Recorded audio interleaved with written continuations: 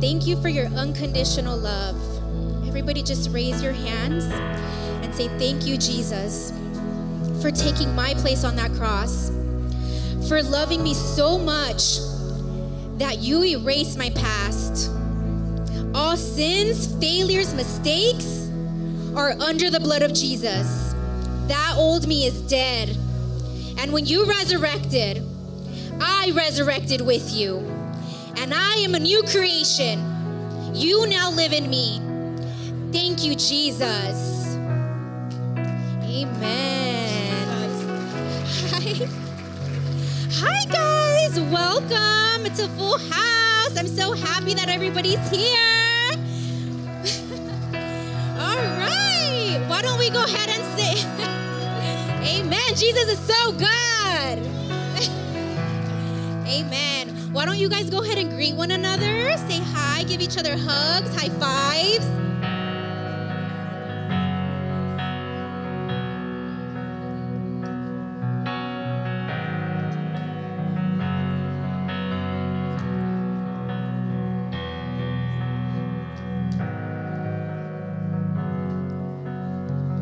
And as you guys have your seats, here at Faith Church, we like to start off with some announcements. We are going to also start preparing our seeds to sow into God's kingdom. We here at Faith Church believe that you should never come empty-handed to God's house, and this is God's house. So why don't we go ahead and prepare our seeds? There are several ways of giving here at Faith Church. So most of you guys have envelopes in front of your seats. If you guys don't have one and you guys need one, raise your hands. You guys can also do it through our app. You guys can download our app. Or you guys can go on our website as well. So while you guys prepare that, go ahead and enjoy some announcements on the screens.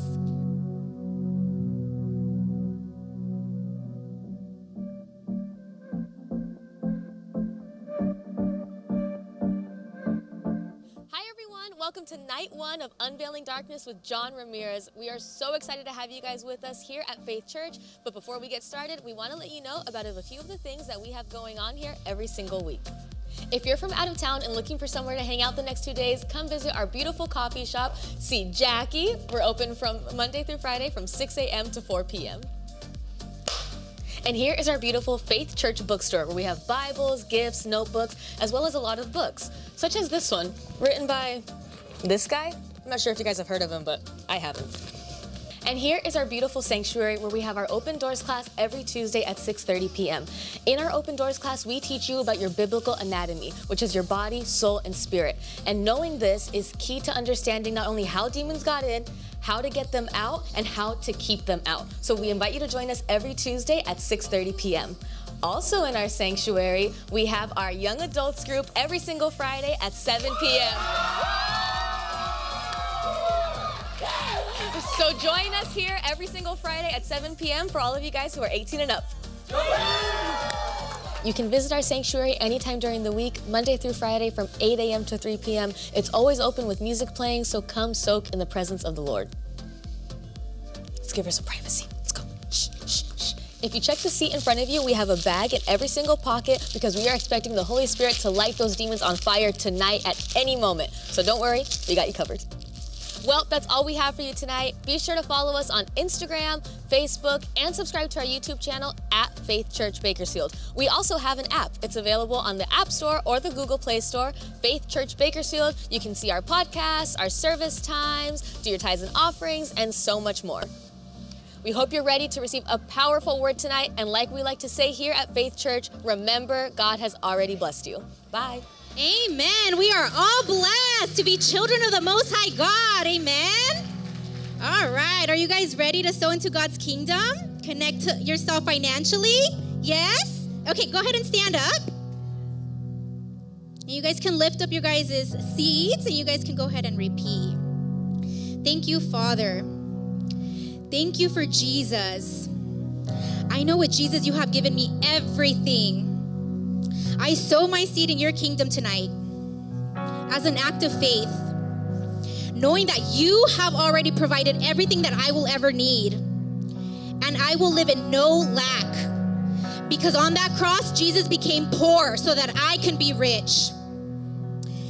Thank you, Jesus. I sow my seed in faith tonight, knowing that it will reproduce a harvest of 100-fold. In Jesus' name, amen. You guys can come up, so your guys' seats in the white boxes. And while you guys go ahead and have a seat, we do have a few more videos for you guys on the screen, so go ahead and enjoy. I believe God has raised me up for a generation to build the body of Christ, to bring the arsenals of heaven into the body of Christ, into the church. Once you take this course, it's going to bring you to a spiritual warfare, a mindset, understanding of the things of the Spirit, understanding the tactics, the wiles, the schemes, the plots of the devil. We're talking about every demonic playbook that the devil has on the believer, on the Church of Jesus Christ today, is being exposed to this e-course. You're going to learn the tools to destroy the enemy, to break up stronghold bondages. It's time to pick up our arsenal from heaven and fight the good fight. Not only the book Unmasking the Devil, but there's amazing e-course that's going to help you fight the good fight. You know, go into the battlefield, accomplish the mission, come back out, and give Jesus Christ a trophy and be more than a conqueror.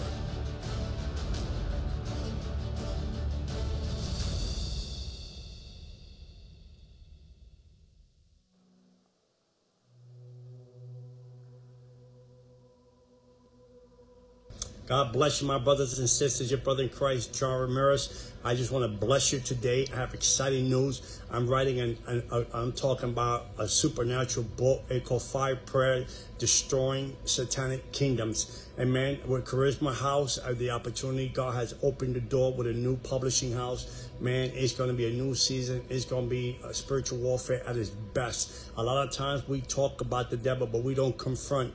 A lot of times we understand that the devil comes with patterns and cycles of repeat, hindering, delay, blockages, distractions, and we don't know how to confront these things. The Bible says that the kingdom of God suffer violence, but the violent take it back by force. And prayer, fire prayers, destroying satanic kingdoms, we are talking about demolishing the stronghold, the bondages, the besetting sins. We're talking about living the life that God has for you, your God's perfect will over your life. The devil understands, and all the devil wants you to do general prayers, general prayers, and it's a good thing to general prayers, but when you're dealing with satanic alignment, satanic kingdom, when you deal with the devil himself, when you deal with stronghold, generational curses, demonic systems, demonic frequency, demonic atmosphere, you need a book like Fire Prayer, Destroying Satanic Kingdom, building up your arsenals in Christ, building up your arsenals of heaven over your life, your family, to get the breakthrough, to get the perfect will of God in your life, to live the perfect will of God over your life. Yes, battles will come, but you'll be more than a conqueror. Battles will come, wars will come, but you'll be more than a conqueror. It's amazing how God says, the Lord says, be more than conquerors in Christ Jesus. Amen. We fight, but we don't conquer. And it's time to conquer. It's time to get back what the devil has stolen from you. It's time to break the patterns and cycles of repair, every hindering, delay, blockages, distractions against your life. Fire Prayer is a book designed for the believer to go higher and deeper with Jesus Christ. Amen. It's a prayer arsenal language in your spirit, anointed by the Holy Spirit, to give you that victory, to give you that place that you belong. No, it's time to stop shrinking back. It's time to let the devil get away what he get away with. It's time to set the record straight against the enemy and have that life that God has called for you and for me. I'm excited. The book is going to come out. It's going to be a blessing to the body of Christ. I'm telling you, you'll never be the same. You'll be transformed in your spiritual warfare language. And believe me, the enemy will know your name, and he know that you picked the wrong Christian to mess with, because you have something in your spirit. You have something that God gave you to fight the good fight. In Jesus' name, my brothers and sisters, blessings to all. I'm excited. The book will be out next year, and it's going to touch you. Charisma House, thank you for the opportunity to give me to put this book together by the power of the Holy Spirit, and it's going to change, transform, and it's going to bring alignment, it's going to bring precision, and it's going to bring leverage in your life against the enemy of your soul. Blessings to all. Amen. We are more than victorious in Christ Jesus. Are you guys ready? Are you guys ready? Okay, why don't we go ahead and welcome our special guest, John Ramirez. Round of applause. Woo!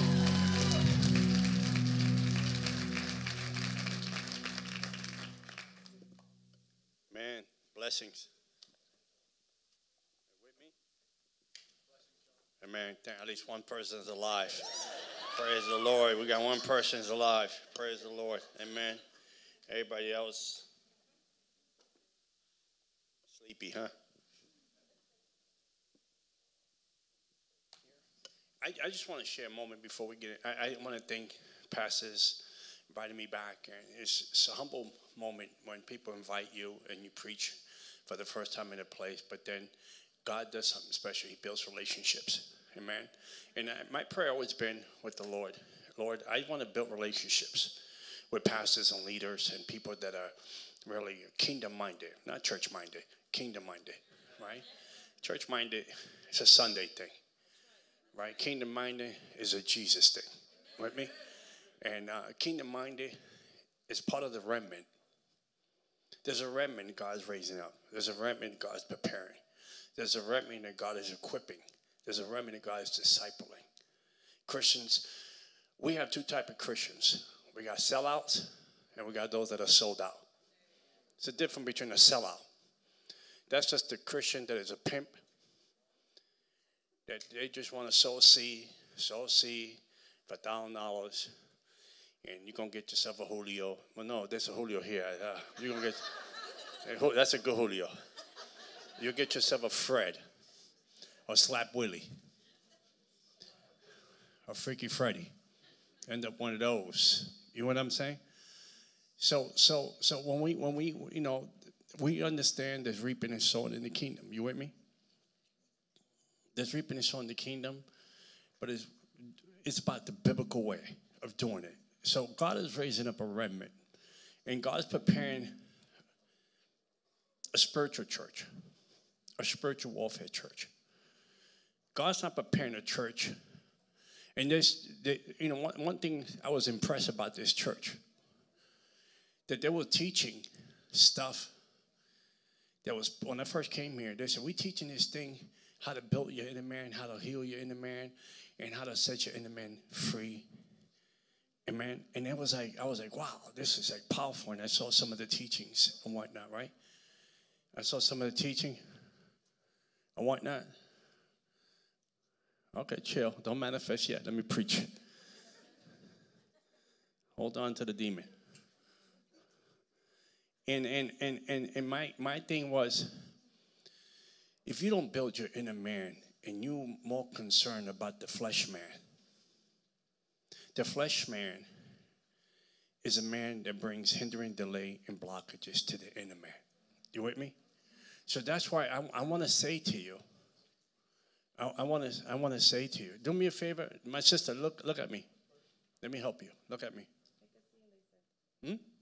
You can see in the spirit? No, I just said I'm going to make a scene. No, you don't make a scene.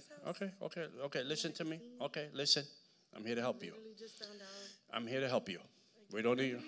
Okay, that's cool. I'm in love with that, but you're more important in my book. Duh. Yeah, well, duh. Okay, all I want you to relax, and I want God to do something special for you. Okay? I don't have to touch you. Holy Spirit's in the house. Holy Spirit's in the house. Okay. My sister, listen to me. I want to bless you. You here because God brought you here. Holy Spirit drew you here. Okay? Because He loves you too much to leave you in the condition you're in. Okay? All right? So just let me help you. Are you with her, my brother? Your wife? Let me help both of you, right? Because I know it's hard to have spiritual warfare in your house and no one helping you. Okay? So I do want to help you. Help both of you. Amen? Because I understand I'm married too and I got spiritual warfare in my house. And I want God to help me and do the things that needs to be done. So I'm here to help you. Just have a seat. I'm here to help you.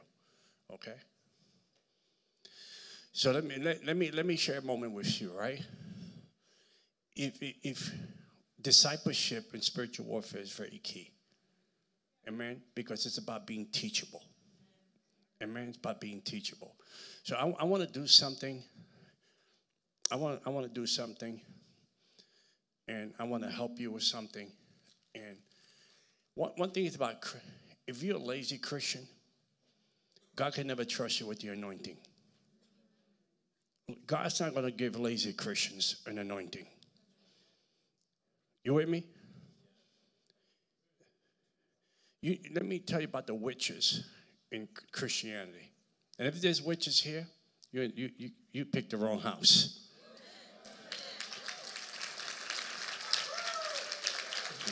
Because I'm like, I'm going to break the news to you. I'm like Doc Holliday. If you ever watched Tombstone, I'm your Huckleberry. I'm not afraid of no ghosts. That was my movie back in the day, Ghostbusters. Amen. So just giving you a heads up. But I want to show you and teach you something. Amen. Because if you want God to put a greater anointing in your life, then you have to pay a price. You have to do the work. You have to sacrifice in order to get that greater anointing in your life. You can't be the Simon the sorcerer and pay for the anointing. You understand? You can't. You got to sacrifice something. So I want to teach you. I want to equip you. And I want to show you how God can trust you with a greater anointing in your life. Amen? Because the bottom line is, if you can't take the pastor home, his wife can, but you can't. With me? You can't take John Ramirez home unless you got free food. Got some rice and beans and pork chops and totones and all that stuff. I'm there, brother. But then if you got some Taco Bell in your house, man, I had a real burrito in San Antonio. It was real. I mean, you're talking about, man, I licked the plate, the styrofoam. That's how good it was. When Mexican down there, they know what they're doing. That stuff was the real deal. That burrito was like better than manna. And the lady that bought it for me, I was like, oh, God, if she touch her heart, tell her to buy me another one. Her heart was like hard. She didn't buy me another one. So before I get into the message, I want to show you something. This is how I fight. I take this book, and I mix it with this one. I take this book, I mix it with this one. See that? Then I take this book, Conquering Your Deliverance. I mix it with this one.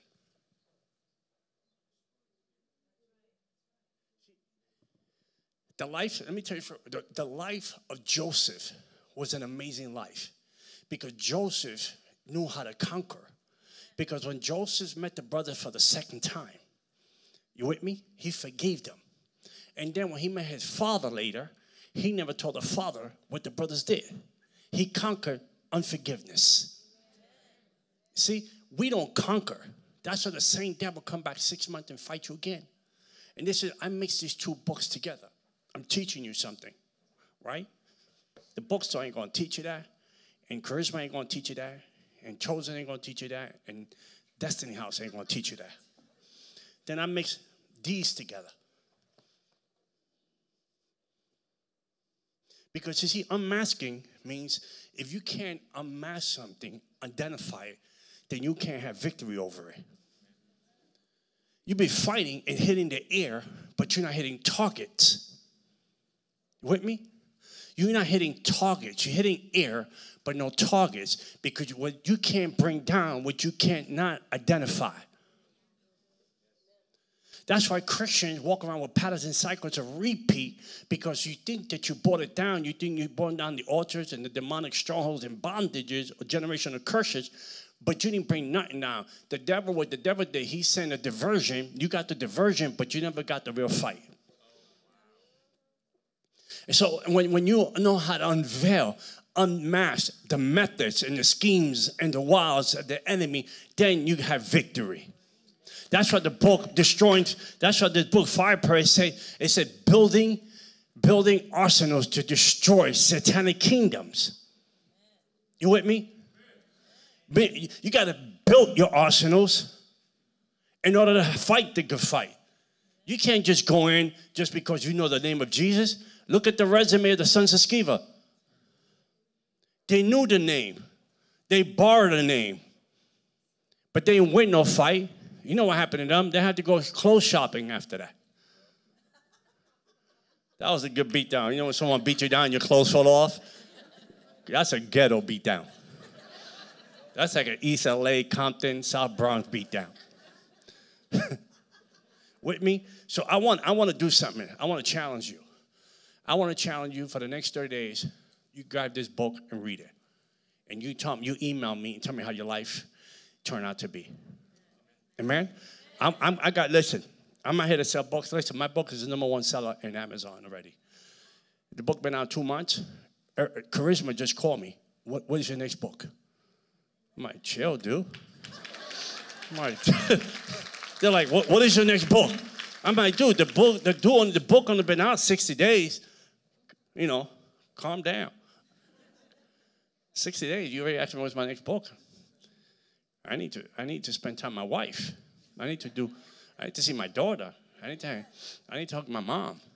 I got no time for that. I'm not thinking next book. So let me ask you a question. Who wants a book and who's going to pay for it after they leave? Come on, raise your hand, people. Come on. I have them here. I only have a few. I have them here. Come on. Yeah, pass them to the people. Don't be Puerto Rican here and leave without the back door. Don't be Puerto Rican here and leave back door. Don't be Boricua. After you leave, you pay for the book. But read it. The challenge is read it for 30 days and read it 30 days and then email the ministry. I'll email you back and tell me what the book did for you. Come on. I'm serious. Huh? If you don't pay for the book, listen. The tormentors coming after you. Amen? We're talking about the tormentors are coming after if you don't pay for the book. Don't be Spanish up in here. This ain't Marshalls and TJ Maxx.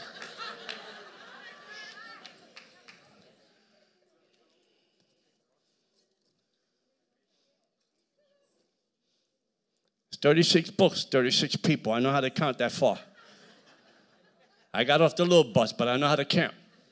You know the little bus, right? The retard bus. People say, why you say that? Why you say retard? I mean, I grew up. I can qualify for the retard bus. I had A in gym, A in lunch. Everything was F. Yeah, bring the other ones. I'm serious stuff. This is a challenge. If you don't want to take the Pepsi challenge, that's okay. Drink Dr. Pepper. If you don't want to take the Pepsi challenge, drink Dr. Pepper. This is a challenge. I want to see your life transform in 30 days. I want your prayer line. I want you to go higher and deeper with the Lord. Forget this mediocre chicken coop Christianity. Forget that. They ain't going to get you nowhere. And your crazy pastor, he don't know nothing about no spiritual warfare anyway. I'm talking about challenging you to grow, to prosper, to be a weapon in God's arm, to be an arrow in his quiver. That's what I'm asking you to be. I'm not asking you just to have a book because you want me to sign it. Right? If you for that, then leave the book alone. I'm talking about a book for you to be what God called you to be in 30 days. And then finish your year strong. I got prayers there. I got prayers there to teach you how to repent. I got prayers to teach you how to repent. People don't know how to repent these days. Let me just say something. We get into the message. You know there's two people in the Bible. You with me? Pay attention. Focus. There's two people in the Bible. They betrayed the same person. Peter and Judas betrayed the same person. You with me? One was forgiven and the other one went to hell. You with me? One was forgiven, the other one went to hell. You know why? Because one repented and the other had remorse. It's Christians today, the reason you never got your full victory because you cried out to God in remorse, not in true repentance. And then you wonder why you're not moving forward. You're the hamster on the wheel, but you're not moving forward because your life is a life of remorse, not a true repentance. And I'm teaching Christians how to throw yourself in the mercy of the court. Do the book, how to truly repent. Listen, Peter repented so good that when Jesus met him for the second time, Jesus asked him 3 times, Peter, do you love me? And Peter said, you know, Lord. Peter, he was telling him, he was covering his 3 denials. 3 times asked him. And even to the point, let me take a step further. Jesus is so much into details That even when Peter was warming himself on the fire coals, if you read the Bible, right, the fire coals, that's like a smoke damage, nightmare, because Peter remembered the moment that he was warming himself over the fire that had coals, and he knew he betrayed his Savior. When Peter met Jesus and he was on the boat and threw himself in the water, what Jesus was doing in the beach? Cooking, breakfast, or what? Coals. Because he didn't want Peter to smell like smoke damage, even down to the coals. That he remembered that instinct in his mind, that betrayal in his mindset, that the devil was tormenting him. Even Jesus took care of that situation. I think I preach. I can do an altar call just on that. You with me? We got the books. Where's my people? Where's my gang? My pastor, you gave the books out? Any left? No left? Huh? No, okay. I got fire prayers tomorrow. I'm going to bless someone with this. I'm going to pay for this one. I'm going to give this one away. I'm going to pay for this. So John is not stingy. Bless you with it, my brother. Man, I'm going to pay for your book. Man. Now, you email me, I email you back, and you let me know what the book did for your prayer language, what the book did for your spiritual warfare walk. Because you can walk with God, you can walk with Jesus, but if you don't have spiritual warfare, you're nothing but a mediocre Christian. Okay, let me get to the message. You with me? I'll have more books tomorrow, right? Man, I'm going to break into the store and then repent. I'm doing it for y'all. Amen.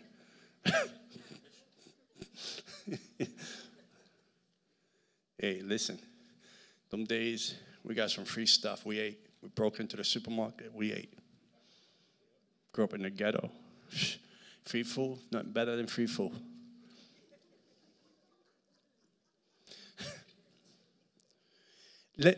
I want to just share a moment with you, right? I want to share a moment. Matthew 16:24 says, then Jesus said to the disciples, if anyone desire to come after me, let him deny himself and take up the cross and follow me. That is Jesus' story, right? That's Jesus say so. Jesus is saying this, right? In other words, pick up the cross is pick up your calling.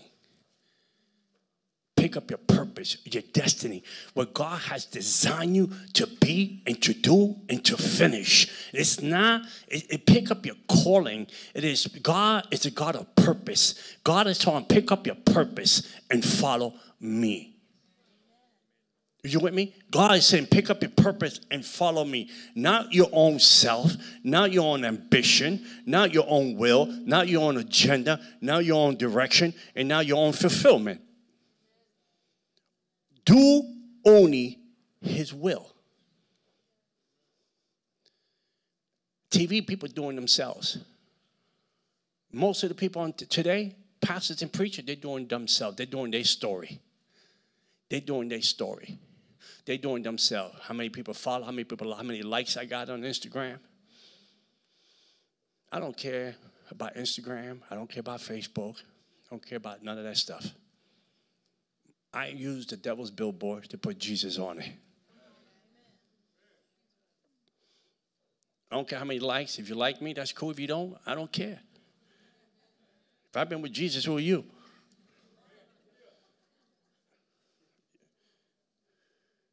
See, the enemy of your soul, listen to the enemy of your soul lives in the between. The enemy of your soul lives in the between of your process. You with me? Your process is part of your purpose and your destiny. There's always going to be a devil in that location, in that place, in the between. There's always going to be a devil to interfere, to interrupt. To stop the process of God in your life. Jesus had a devil that tried to stop him to go to the cross. What was Jesus' mission? The cross. What was the process for Jesus to get to the cross, right? And who showed up to stop him? Peter. Well, you ain't going to the cross, homie, because, I got your back. Satan used Peter to stop the process of Jesus going to the cross. Who's stopping your process to get to the place that God wants you to be? Who? Because in the end, you're going to have to give God an account. Because God's going to ask you 2 questions when you get to heaven. It's not in the Bible, but I'm just going with my own. God's going to ask you 2 questions when you get to heaven. He's going to ask you what you did with the time on the earth that I gave you. Because he gave you a birthday and sent you into time. What are you going to say? And the second thing he's going to ask you, did you glorify my son, Jesus Christ? And what are you going to say? By hanging out with Julio. Well, not Julio, Fred, because Julio's here. I was hanging out with Fred. Who you hanging out with? What are you doing? How you living that is not productive? That every year, you're still the same. The year changed, but you don't. The year changed, but you don't. I'm talking to somebody here tonight. Because you see, 2 Corinthians chapter 2, verse 11, this is the devil's game plan. I gave you Jesus, right? Pick up your cross, pick up your calling, and follow me, right? That's what Jesus is saying, right? Now I'm going to give you the devil's game plan, right? 2 Corinthians 11, this is the devil's game plan. The devil's game plan is lest Satan should take advantage of you, right, of us. We are not ignorant of his devices, right? So what the Bible is saying there, and this is Paul speaking in Corinthians about a man that slept with his stepmother in the church. You don't need Jerry Springer. We had Jerry Springer back then.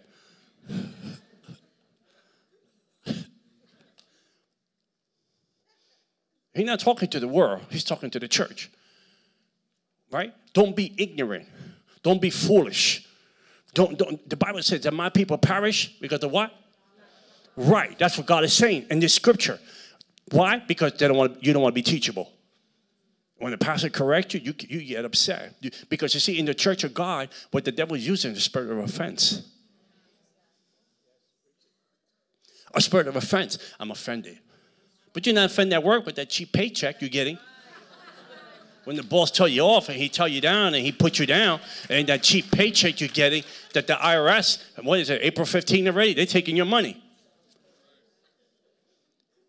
When I was in the world, I shouldn't say this because the IRS might be watching.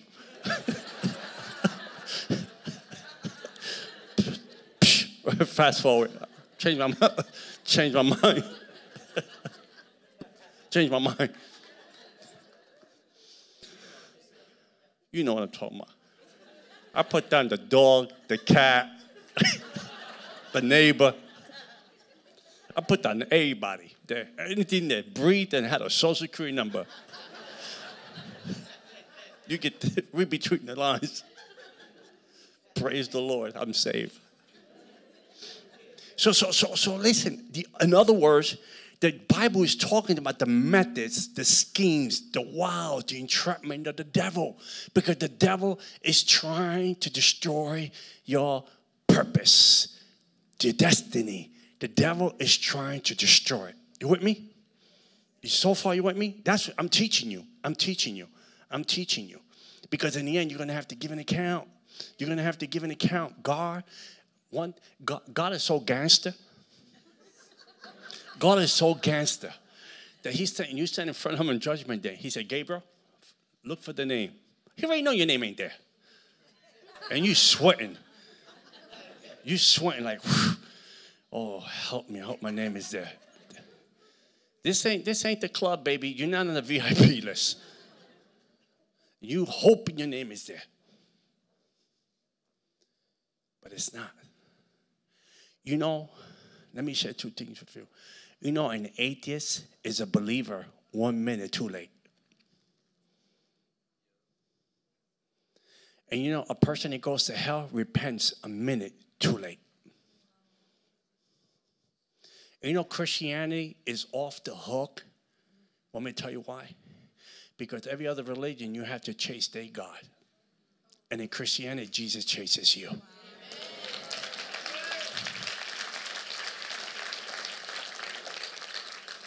How you like them apples, Muhammad?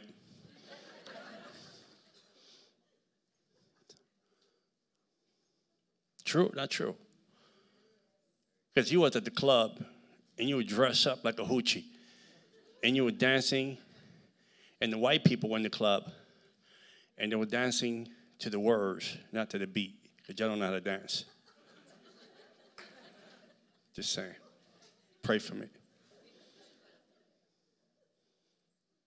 And I was at the club. I was Cinco de Mayo, I was Mexican. June something, I was Puerto Rican.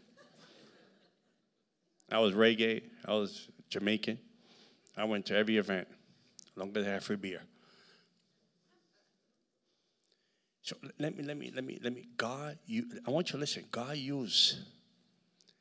uses every painful moment to enlarge the answer to your prayer. You with me? Your greatest ministry will come out of your greatest hurts. So don't let the devil lie to you and think because you're being afflicted that the devil took advantage of you. You with me? The will of God is never exactly the way we expect it. God is too big to fit in your head. God is too big to fit in your heart. You can't figure him out. You can't put your finger on him. That's why Jesus has to reveal himself to you. And then another thing I tell you, want me to tell you another thing? You with me? How you trust another religion to get you to heaven? They've never been there.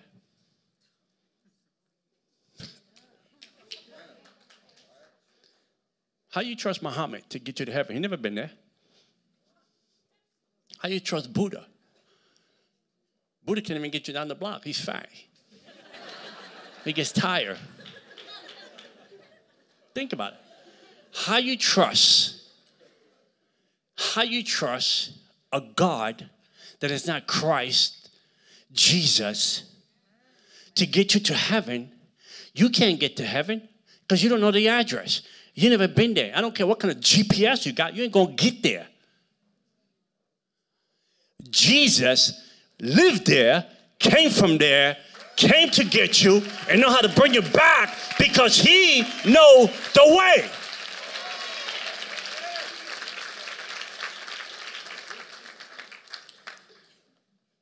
So I'm going to bet on, I don't know about you, but I'm going to bet on Jesus. Because I'm a bet on someone that know how to they've been there, came, and went back, and coming back. I'm gonna take his, I'm gonna go with him. I'm gonna go with him because he knows the way. Ain't that something, huh? The things I just think about him when I'm taking a bubble bath.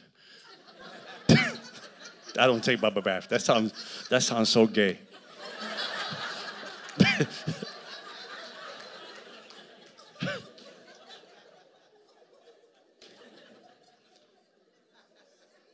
I take it back. And if you're gay and you want to write me, you can write me. I'll pray for you. I'm not afraid of you.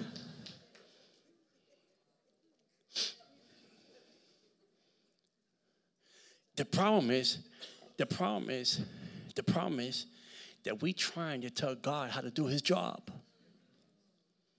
We trying to tell God how to do the job. How is the clay is going to tell the potter how to form me?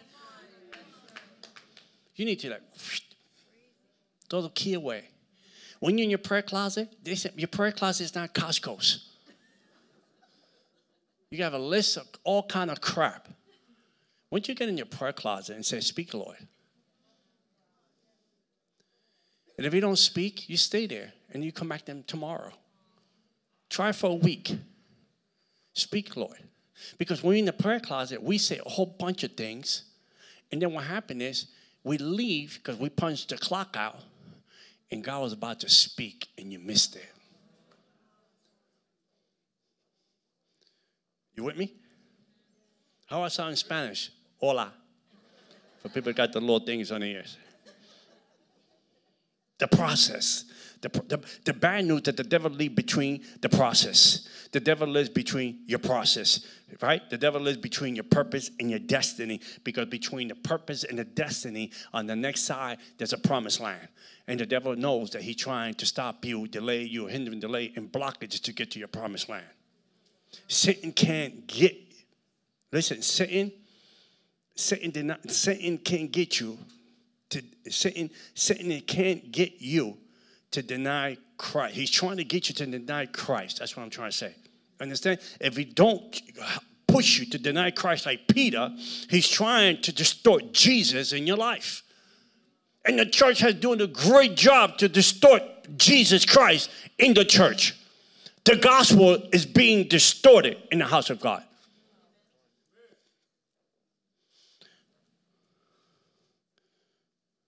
And the devil's doing a good job to distort the word of God. And Paul said, they preach any other gospel than the one I preach to you, let them be cursed. And most of you, sad to say, you're sitting under a curse. Because you know what's sad about people? People relocate. This is crazy. COVID-19 hit. Everybody had a mask on, right? It looked like Halloween. Everybody had a mask on, right? And then you got the Democrat people. Right? The Democrat, New York and California.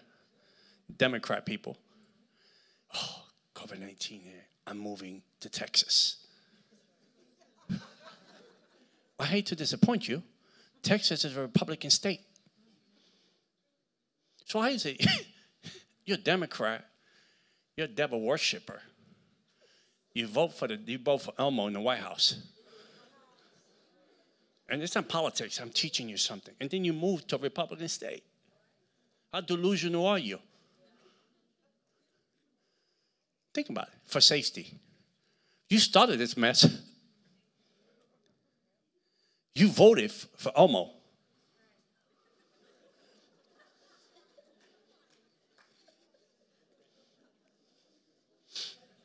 I'd rather have Trump and say, I don't like the way he talked, but he's keeping my gas tank very happy. I don't have to buy $7 apples. Got the inflation. I mean, who buys a $7 apple? I go to Whole Foods.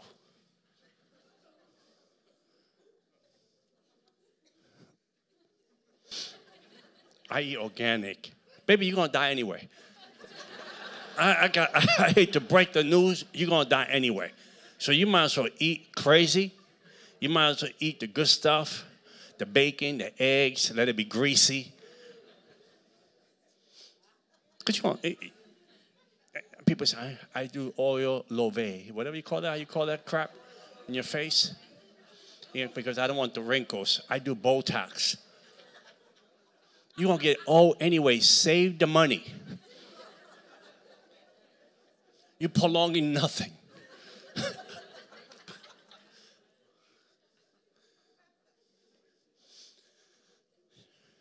A woman gets shot in the face, Botox. I'm going to New York in May, get a shot in the eye. I'm like, oh, Lord. Can't you just spit in my eye and just fix it? We're distorting Jesus in the house of God. Because whatever you distort, you won't be able to see the real thing. You'll get a bootleg, you'll get a copycat. And that's what the devil's doing. You know, the devil separated Jesus from the cross in the house of God, and we're preaching a new age Jesus. And then this is the thing I want to tell you. You have this McDonald's job, supersize my fries, right? And then you go, you drive 2 hours to go to your Mickey D job, but you won't drive 1 hour to come to a good church.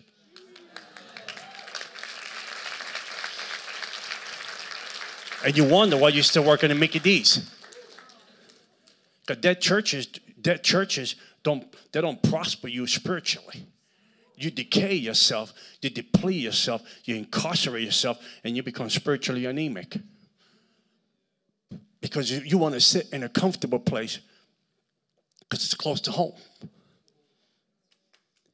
But then you go work for McDonald's because you need that lousy paycheck, or people relocate. You've seen people relocate. Oh, they got an awesome mall. Oh, you got to go to that mall. Them stores off the hook. Oh, the food's delicious. But what about a good church? Do they have a good church in the region? Do they have a real church there preaching the real gospel? I don't know. I just know they got a good mall. They got 2 TJ Maxx.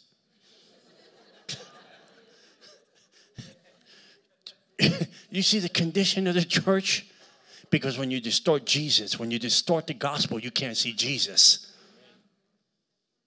When you distort the gospel, you won't see the real Jesus. You won't see the good news. You see fake news. And we're preaching fake news today. We're talking about the media. Fake news, CNN. Fox is fake. All those people are fake. They just dress up the drama in a different suit. I don't trust none of them. I hear people saying, I'm getting me a Tesla. One will glow me. I want that Z06, brother. I want to make noise. Piss off the neighbors. Rev that thing up to the highest RPM. Leave it park. Let the smoke come out. Smell it. It's gasoline. It's not electric.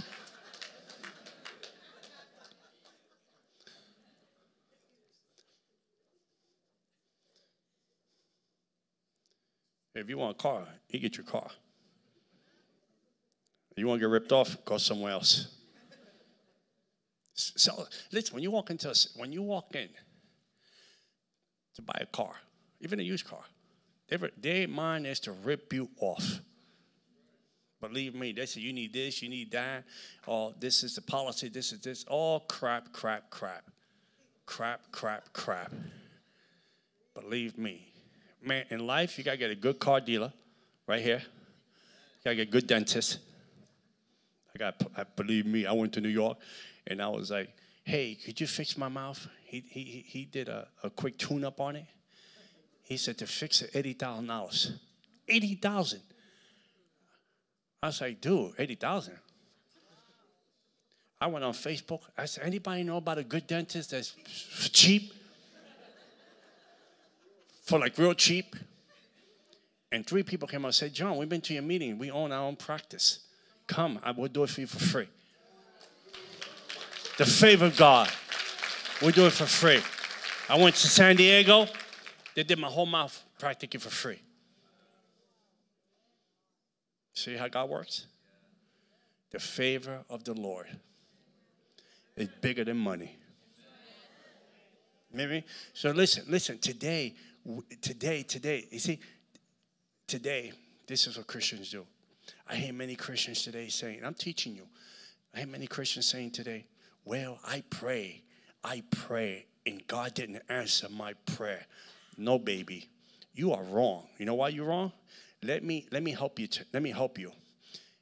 It may be, listen, maybe seems that God did not answer your prayer, right? That's what you're saying, right? Prayer, when you are going to something tough.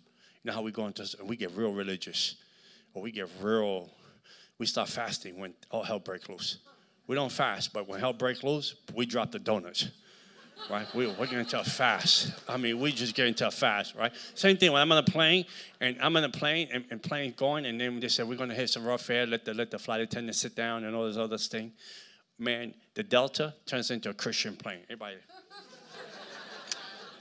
Everybody speaking in tongues. I'm like, dude, you don't even go to church. With 37,000 feet, we're having church. 30,000. The issue may be that we did not like the answer he gave us. And that's why you say he didn't answer my prayers. Because God is not Burger King. Ooh, that's good right there. Because we trying to duck the process.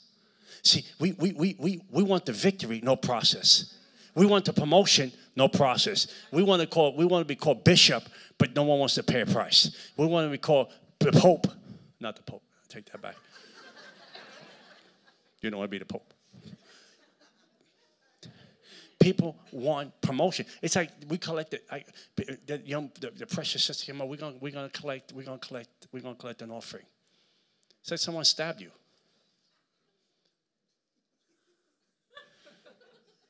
I heard people face cringe. Like people pulling teeth without no anesthesia. But then you want God to bless you financially. You want God to give you promotion. You want God to give you money. You want God to give you business. You want to be an entrepreneur. But you hold on to your 20 or your 30 or 50 or 100. You're robbing God. But you want God to open the windows of heaven and pour a blessing that will overtake you. Ain't that going to, COVID-19 is going to take you. Because you don't trust God with your money.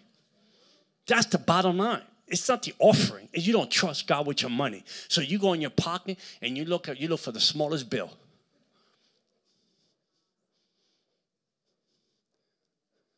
I'm teaching you because I used to be that way. I'm like, why the church needs my money? Get your own. Why do I have to give? God's not broke. That was my mindset. And God said, how could I trust you with money if you don't know how to give? And and then some pastors came from Florida, friends of mine, said, John, we noticed that financially you look like you're hurting. I'm like, me? No, I got 20 in my pocket. I'm not hurting. They said, yes, you are. Are you tithing? You giving to the Lord? I'm saying, he don't need my money. The Bible says God owns a cat of 1,000 hills. Well, where he want my 20? They said, it's not that. I still go to heaven, but it's a spirit of poverty. See, you don't have to come to church. You can still go to heaven. But the sad thing, you'll never be a growing Christian. Am I right? You can come to church and still go to heaven.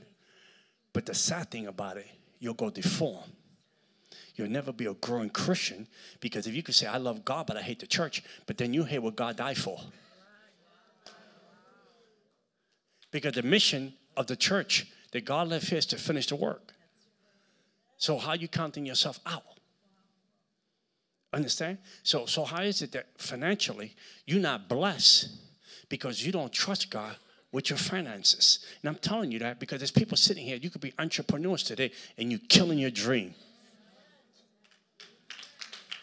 You're killing your dream. You're killing your dream.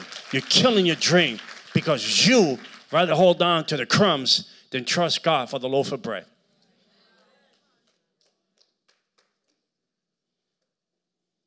That's okay. See, you ducking the process. People want to duck the process. People want to be blessed. That's why those pimp preachers, they pimp you. Because you're stupid enough to fall into the trap. They pimp you because you see the process, it's a suffering place. It's a dying place, the process. When Jesus was at the garden, he was going through the process. It looked like he was dying. He was sweating sweats of blood. He was going through the process before he went to the cross. So you don't want to go to the process because you don't want to pay the price. So you go to these pimp preachers and they sell you oil from Costco. They tell you they're from Israel. $100 a bottle. They got Julio not Julio. They got Pedro in the back pumping the oil for you and putting a label on it, because you can get that label from whatever, Photoshop, whatever. You put a label on it, fresh from Israel. Jesus touched it.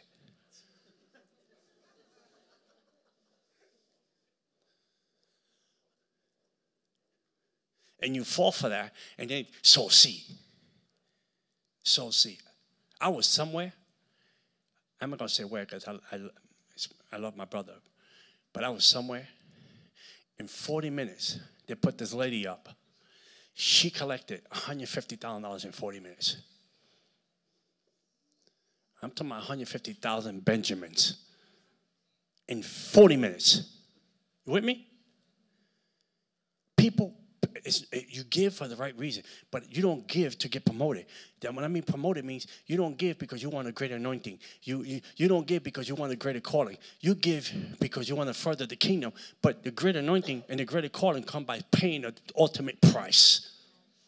A suffering, a place to be broken. Because you see, when a person is broken, you can get the oil from Costco, or you can get the oil from the supermarket, and it costs $5. But what did it cost the olive?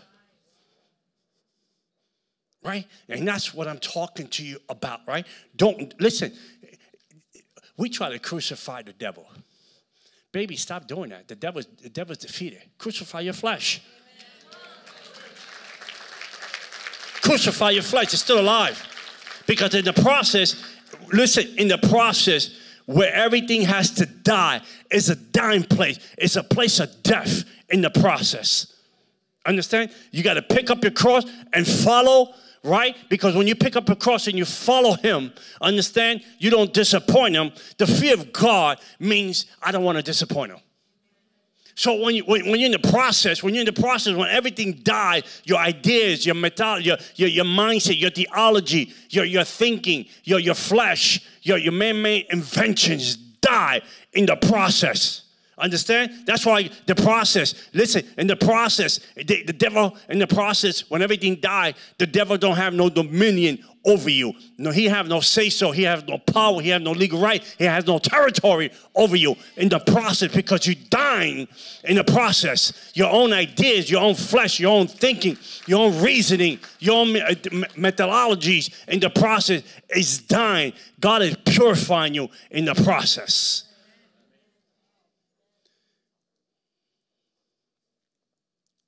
How could you become the bride? How could you become the bride of Christ, the body in the army? Because God made three components out of us. He made the bride, the body, and the army out of you. You with me?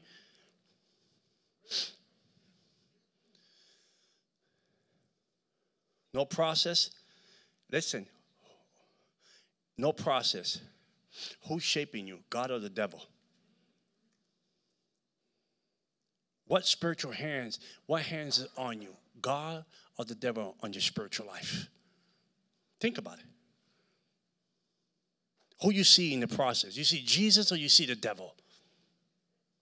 Who you see in the process? Because the devil trying to alter you. He's trying to change you. He's trying to distort you. He's trying to do that to your purpose and your destiny. Taking your identity. He's an identity thief, deforming you when God is trying to transform you. The bride, the body, and the army. To be a great original in Christ. The devil's game is to make you a mediocre. This is what the devil does. Be mediocre. Be normal. Fit in. Be a copycat. Because if the devil wants you to be more concerned about the opinions of people than the truth of God. And the devil wants you to give up everything that God has put in you. Just fit in. Dress like they do. No anointing. They got influence, but no anointing. The devil was able to trick a third of the angels because he had influence. You with me? And today, preachers don't have an anointing. They got influence. Influence. Why do you think today social media is ramping with what? Influencers. To distract you, to distort you, to steal your time for what God has for you. It's like a cancer that's eating away in social media. The influencers, they sit in Hollywood. And when the votes, when Elmo and Sesame Street want to get votes, they bring out the influencers. The Jennifer Lopez, the Mark Anthonys, the Jay-Z's, the Illuminati devils. They bring out those people. The creatures of the night comes out. They're influencers. They can sing. They can prophesy. I was telling Pastor, my aunt that passed away, she was 80 years old. She was in witchcraft for 60-something years. And I was telling Pastor that I can take my aunt that passed away, and she denied Jesus. You with me? And she'd rather die without Jesus. She went to hell. That's how devoted of a witch she was. And I was under her training and training of other high-ranked devil worshipers for 25 years of my life. So devil worshiping is a dead end. So what happened with my aunt? My aunt was prophetically, demonically a prophetic person. You with me? I could take my aunt, well, she's dead now, but I'm talking about back then. I can take her, dress up like a Christian, teach her 3 scriptures, and she'll come in here and she'll prophesy to you, and you will believe that she's a prophet. You will believe that she's a prophet. She'll read your mail like no tomorrow. She'll read your social security number. She'll read your mail. She'll tell names of your family members. She'll tell you conditions and situations in your family, and you think that she's a prophet of God.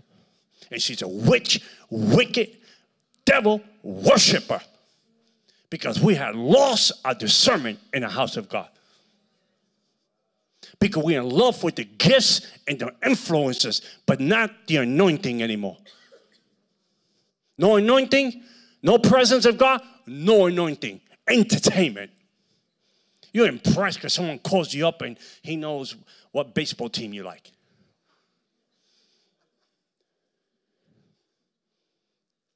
Then they emotionalize you. Then they hit you over the head. So see. So see. Pay Simon the sorcerer. So see. See, I'm not in the clique. They don't like me too much. I'm cool with that, but Jesus loves me. Because I tell you the truth. I tell you the truth. And the truth will set you free. I'm not an evangelist. I'm not a prophet. I'm the mailman. I come to drop off the mail. Take it up with heaven if you don't like it. Email the Lord. You can email him in your prayer closet. He'll get it. And trust me, God knows how to respond to your email. So I'm telling you, you know that the Bible says in Matthew 14. The Bible says in Matthew 14. It says, they will say to me that day, Lord, Lord, we prophesy. We did miracles. We cast out demons. They will say that day. And what Jesus said to them? Depart from me. I never what? Knew you. Why? Say it again. There you go. Someone's reading the Bible. Praise the Lord. That's what they say. You know why God is saying that to them? Because they were in love with the gifts. They had no fruit. Jesus cursed the fig tree because it had an appearance of something, but had no fruit. The fruit is the life of Jesus in your life. Ministry, the gifts are the ministry of Jesus in your life. And if you don't have fruit to bring to the master, Jesus is going to say, depart from me. I never knew you. So today we got influencers with gifts. And the devil is operating the gifts. And they're influencers because they lost their anointing. And they don't have no fruit. And they're going to stand in front of an awesome God. And God's going to say, depart from me. Because they thought that the influences was the anointing. I can see it. Because I did it in witchcraft. I can come into a church in witchcraft and prophesy, lay hands, and cast out demons in the church of God. I was able to do, I can come in and do that because demon played a role of being cast out in the demonic world. So you can entrap you. I can say, you got a curse. Let me do a ceremony. Dame una limpieza, un rompimiento. Let me do a ritual on you, and I take that curse off you. So the demon plays out with the other demon. Because in Genesis to Revelation, I've never seen a demon fight another demon. I've seen pastors fight pastors.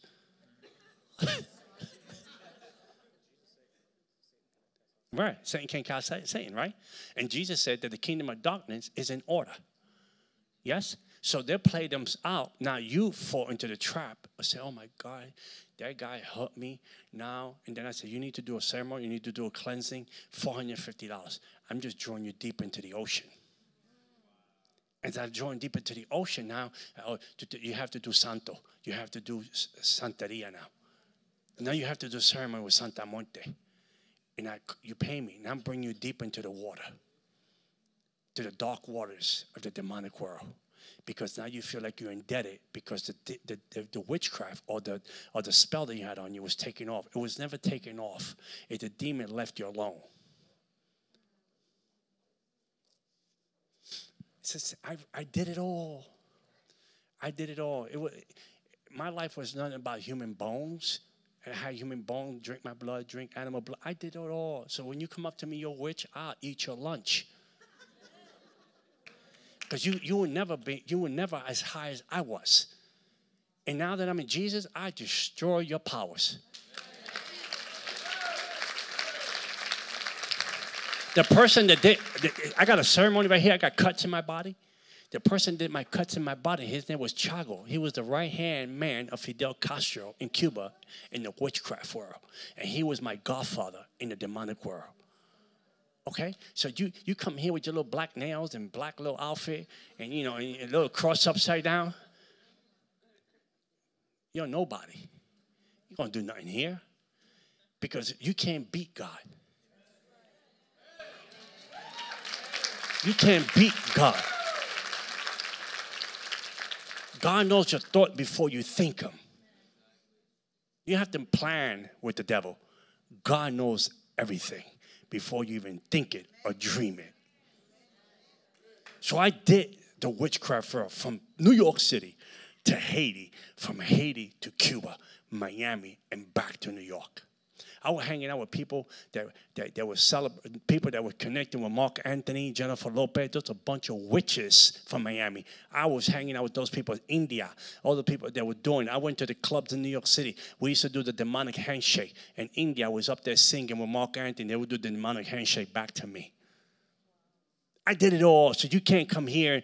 I've been sold out for Jesus. I'm not a sellout. I'm sold out for Christ. I'm doing life, no parole. I'm on death row. Let that be your story. I hear people saying, well, the witch is at work and she tormented me. I'll torment you back with prayer. And I pray you ask to project. I dare you to ask to project to my house. I'll cancel your assignment. I'll make sure you don't get back to your body. You tell me what color you want your roses when I send it to your funeral. And whoa, but you're a Christian, you're supposed to pray. No, I tell you, you want me to pray for you and you want to humble yourself, and then I'll give you John 3:16.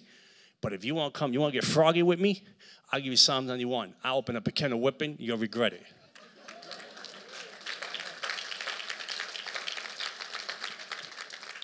And if I'm in with Jesus and he blessed me, you can't curse me. As a matter of fact, I write your recipe from the old days. I had a book, a demonic book. Only 3 people in the world had it. 3 people in the world with symbolic symbols of the devil himself. Chago had it. Juan de Dios had it. This other Dominican man, he was high up there with Chago, and I had it. And this other kid had it. In the demonic world, that I used to take demonic symbols from there. It was like a Ouija board. Take demonic symbol from there and put it on you and curse you and give you premature death and give you cancer. I was the 3rd person in the planet, in the world, that had that book. Written by the devil himself. And you're going to come in here and thinking you all that in a bag of chips? You must be crazy.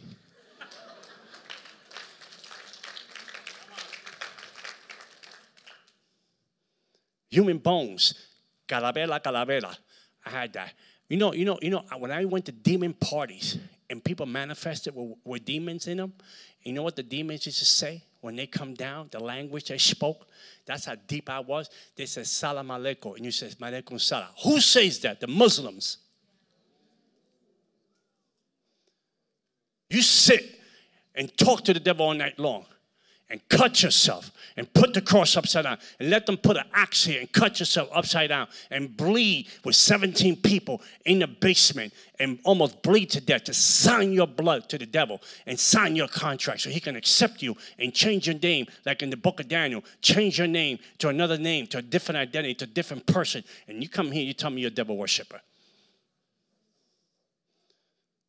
Go sleep in the cemetery. Go lay yourself in a tomb. I hear Christians today laying themselves in a tomb, a Captain Kuhlman's tomb. They lay themselves in tombs. I'm like, all you're picking up is demon because Captain Kuhlman's not even there. I want her anointing. Yeah, you taking a familiar spirit with you to your house. And you're going to take that demonic anointing to your house. And you're going to operate under that demonic anointing. And you prostituted what God has for you. And you're going to operate under that demonic anointing, thinking that because you lay her tomb, that you got Captain Kuhlman's anointing. Oh, baby, I know Christian witchcraft, and I know Julio's witchcraft. Not Julio again. Sorry, Julio. Keep saying Julio.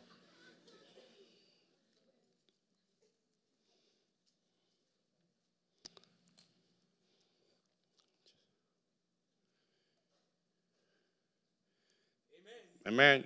I'm just warming up, baby. See, the devil's game is to get you to the corner. The devil's game is for you to get to the edge of your promised land and lose everything. Moses saw the promised land from afar and died.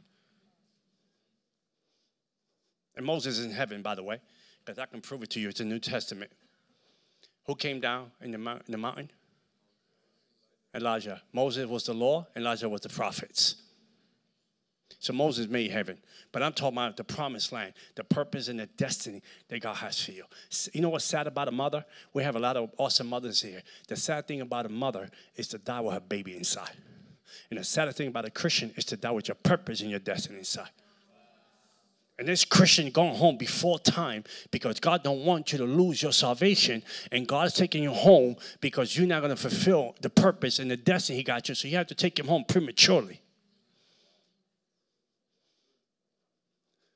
And then there's a place in heaven that's called the projects. You'll be living there. Yep. You won't get manna, but you'll get government cheese. In that part of heaven. With me? Listen, tonight, do you have the courage?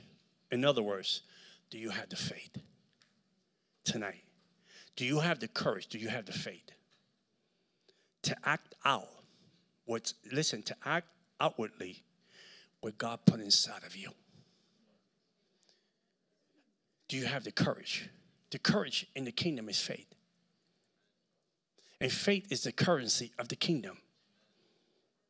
David had the courage. The saints of old had courage. They had faith to finish the race. Do you have the courage? Do you have the courage to act out what God's showing you inwardly?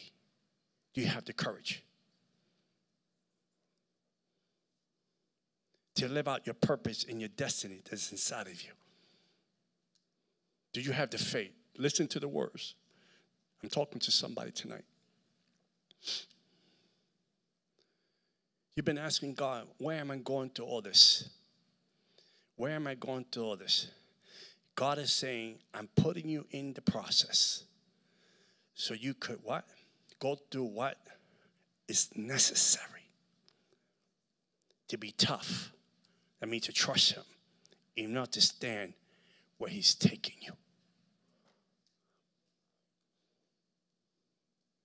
The process is to prove your heart. Are you with him or are you against him? It's to purge you from yourself.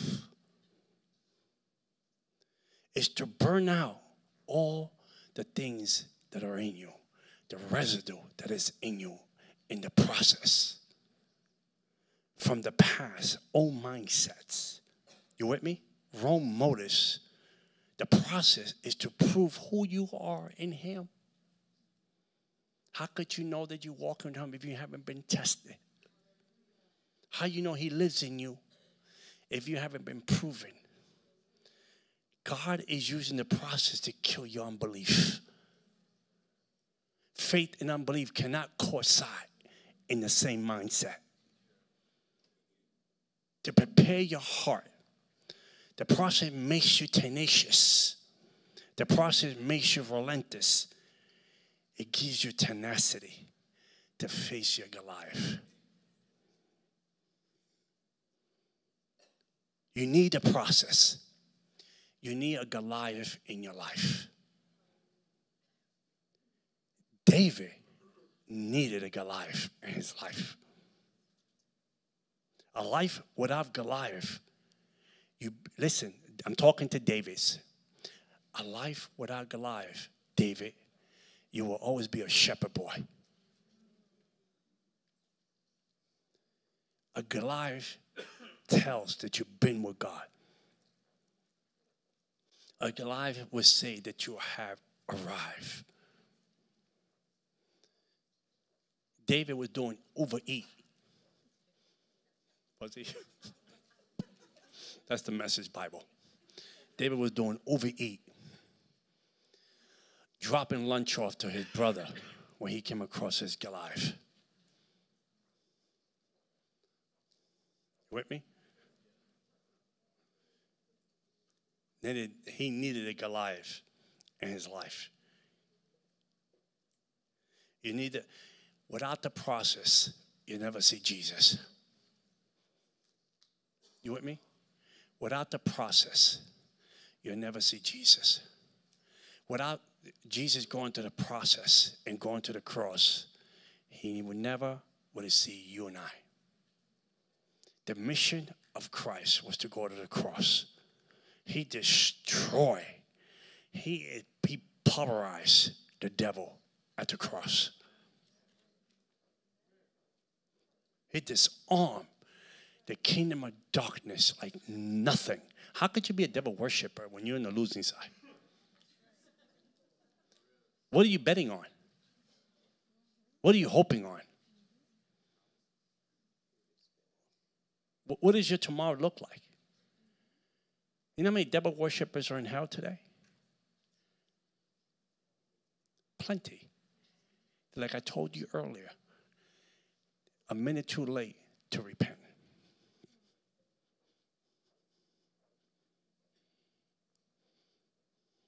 So the devil,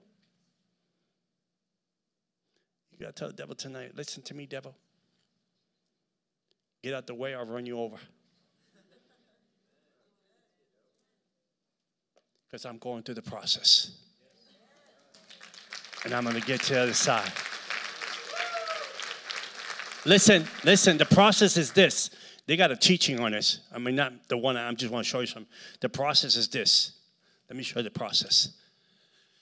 This is the process, the before. And when you get to the process, the cross. And then Jesus is on this side, the after.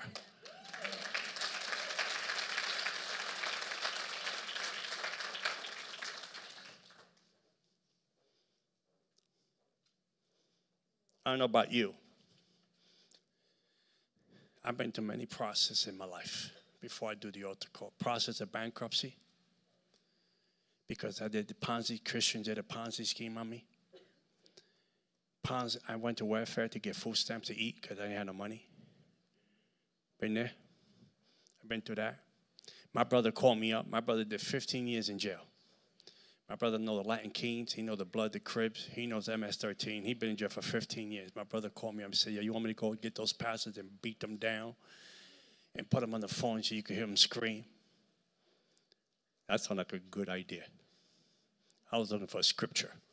Vengeance is the Lord. He's going to send my brother. My brother's going to be like David, going to bring down the Goliath. And the Lord said to me, if I've forgiven you much, then you forgive them. And I forgave them, let them go. A few months ago, last year, what was the day? A few months ago, I'm walking down Manhattan. And I was going to go get some gel because I'm proud of my hair. Just me. And when I was walking down, the Lord said, don't go into the pharmacy. Don't get nothing. Keep walking. See, that's discernment. That's to know the voice of God. I don't have to fast to know the voice of God. I fast when the Lord told me to fast because he's going to increase me somewhere. I don't fast to know the voice of God. I don't need to fast. So I kept walking, and some guy came up to me and said, "Hey, John, what's up? What's up, John?" From a distance. So he came close. I knew who he was. He said, "I want to ask for forgiveness for the things I did to you." I said, "You've been forgiven a long time ago." He said, I heard you going to Atlanta to do preaching. I said, "Yeah." He said, "You think me and the pastor's son can go with you?" I said, "Sure, you can go." And you know what the Lord said to me? Pay for his hotel. Bless those that. I paid for his hotel. He came to Atlanta. You know what was his last words when we left? He said, "You truly are a general for Jesus Christ." See?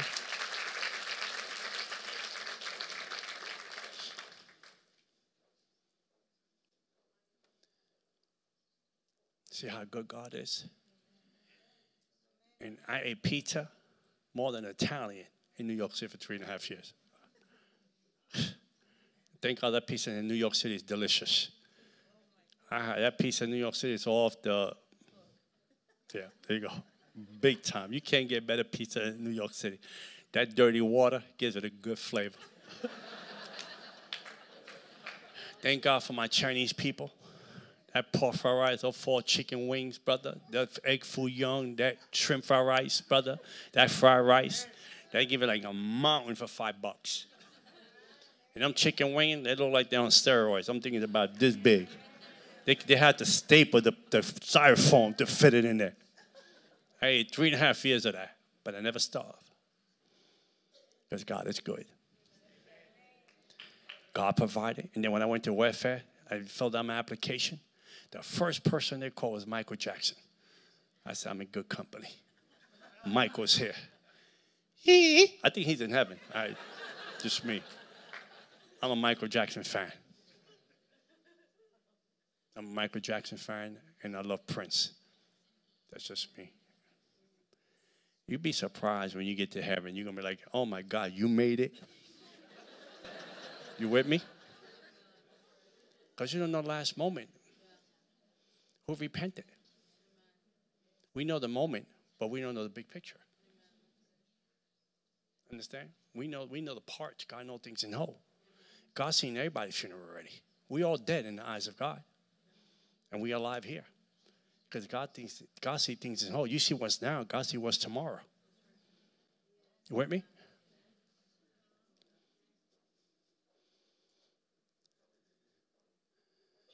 We see things in parts. God sees things in whole.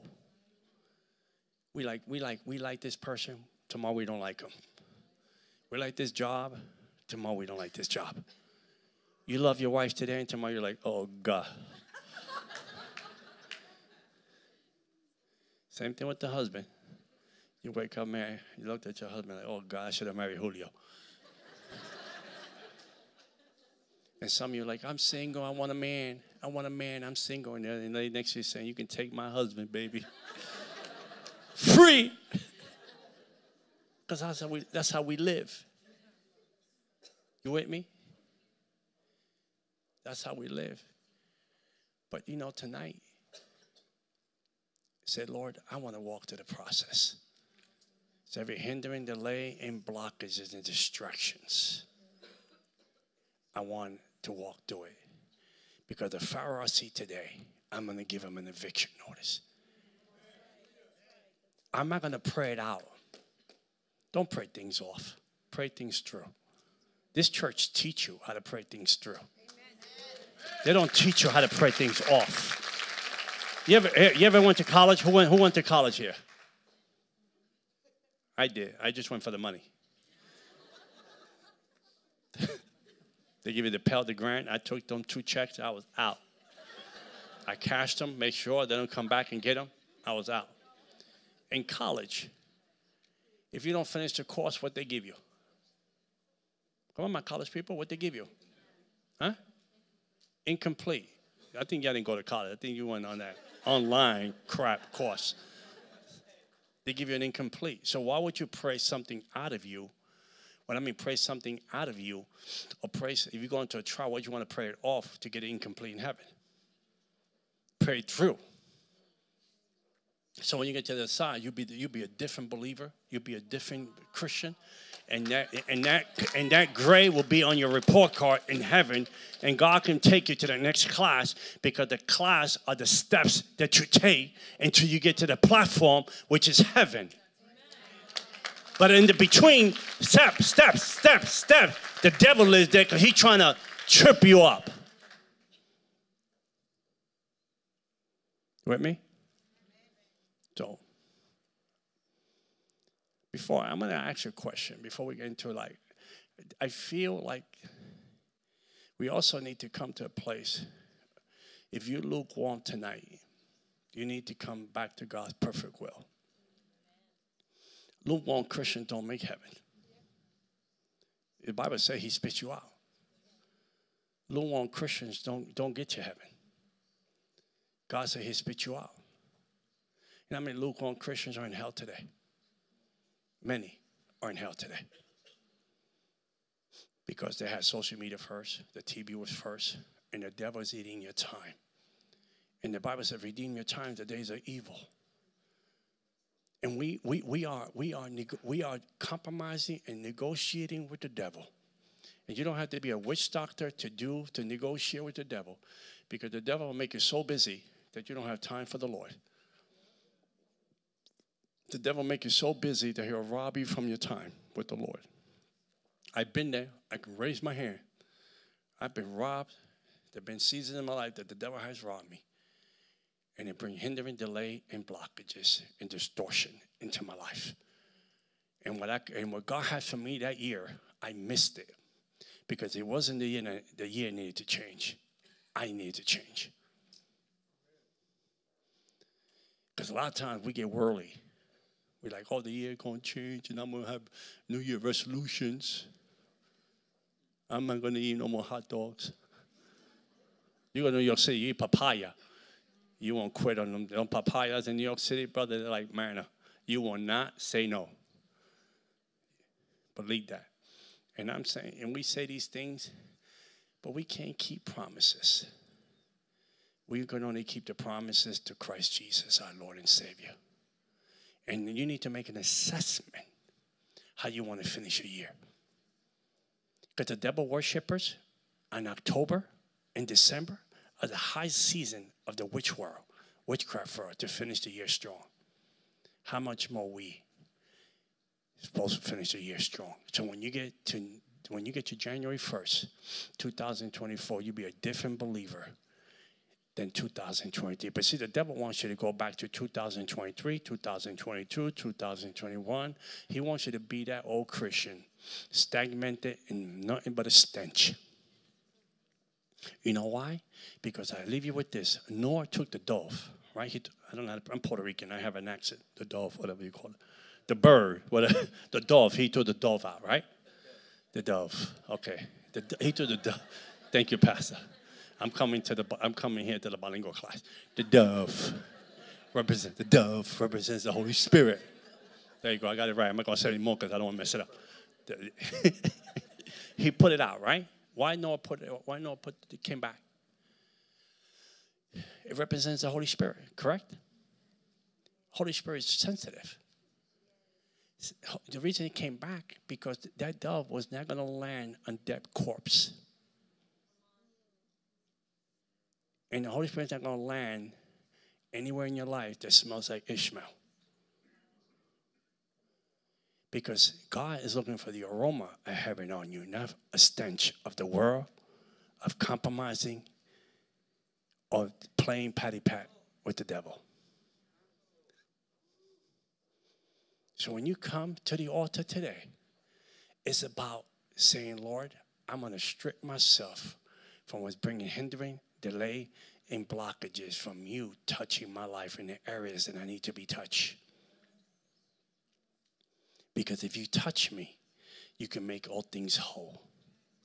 And I can go through the process and get to the other side and make you proud that you picked me. With me? So far? Am I preaching good? All right, praise the Lord. I got my bodyguard here. So let me ask you a question. Right? Everybody here is a Christian? or Christian Dior? You Christians? How long you been Christians? 3 years? No devil worshiping y'all? You sure? You ain't come looking for me? Because I'm going to set it off on both of you. Just so you know. You look like Jesus a little bit. I think I've seen you before. The anointing on you? I will find out later of your anointing because I know you know what time it is.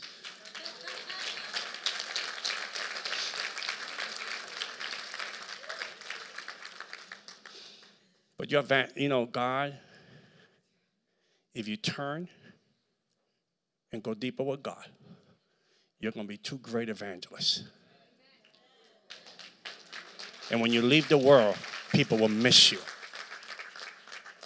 With me? You been to my meetings before? No. Never?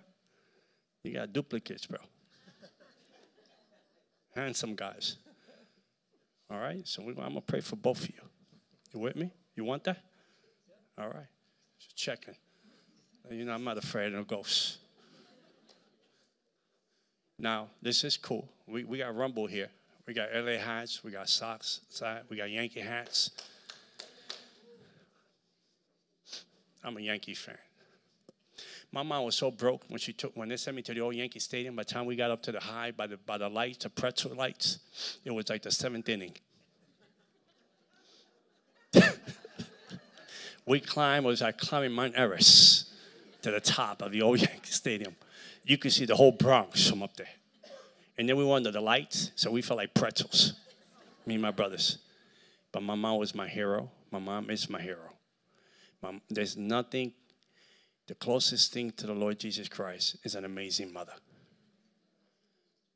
And one thing, let me share, I'm not going to leave the brothers out. One great thing about a man is to be a father. So if you're a father here and you're far away from your son or your daughter and you're not giving them what belongs to them, before the years over, make right. Do the right thing. Even if you drop a 20 and you don't have much, you drop a 20. But at least God would notify that, and God would testify to that, and God would increase you. My daughter's 33. Right? And we never had the best relationship because I was so much in the demonic that was more important. The devil was more important to me at the time than my daughter. And God restored my relationship with my daughter years later. And my daughter is 33. My daughter makes about $75,000 a year. I still pay half of her rent every month. Because I want her to remember me as a good dad when I leave the earth. And if you mess with my daughter, I'll cut you. I'll repent later. I will open up a can of whipping on you. You mess with my daughter.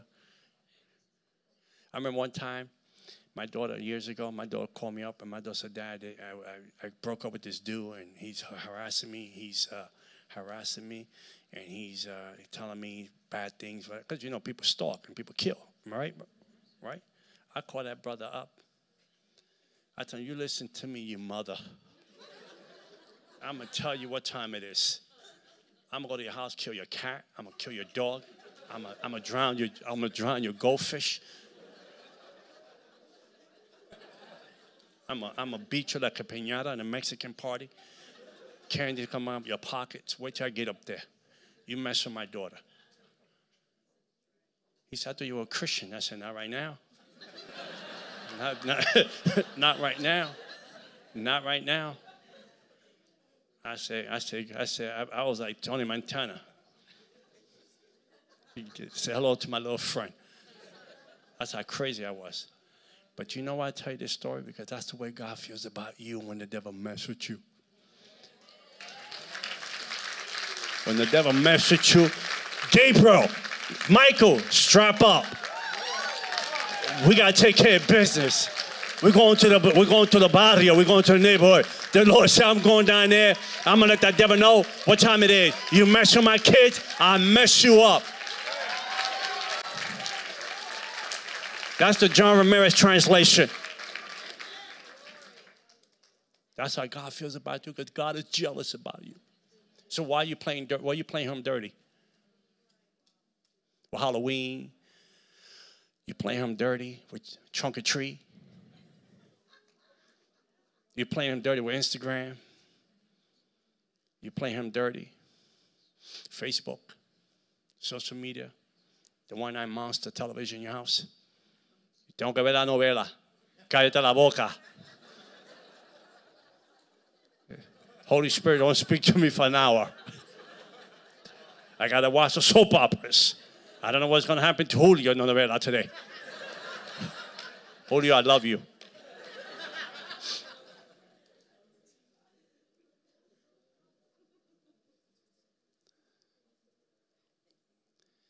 And you know what happens?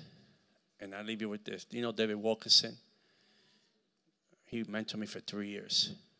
You know David Wilkerson? I had the opportunity to be blessed by that man. Amen. Lay hands on me, pray over me. You know David Wilkerson? His ministry started because the Lord, he told the Lord, if this is Christianity, I don't want it anymore because it was dead and dry. He belonged to the Assembly of God's Church somewhere in Pennsylvania.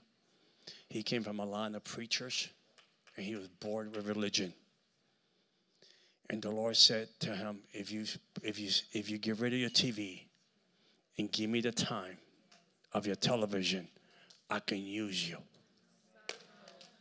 And he told his wife, Gwen, listen, I'm helping you out because there's some things you got to get rid of so God can use you. So he told his wife, the Lord said, sell the TV. So I told the Lord, 6 o'clock today, if no one shows up, that I didn't hear from him. 11:59, someone showed with $100 to buy the TV. And then he opened Lifetime magazine. He opened it up, and there was a murder trial in 1958 that 7 gang members killed this handicapped guy. And God said, go to New York and preach to the gangs.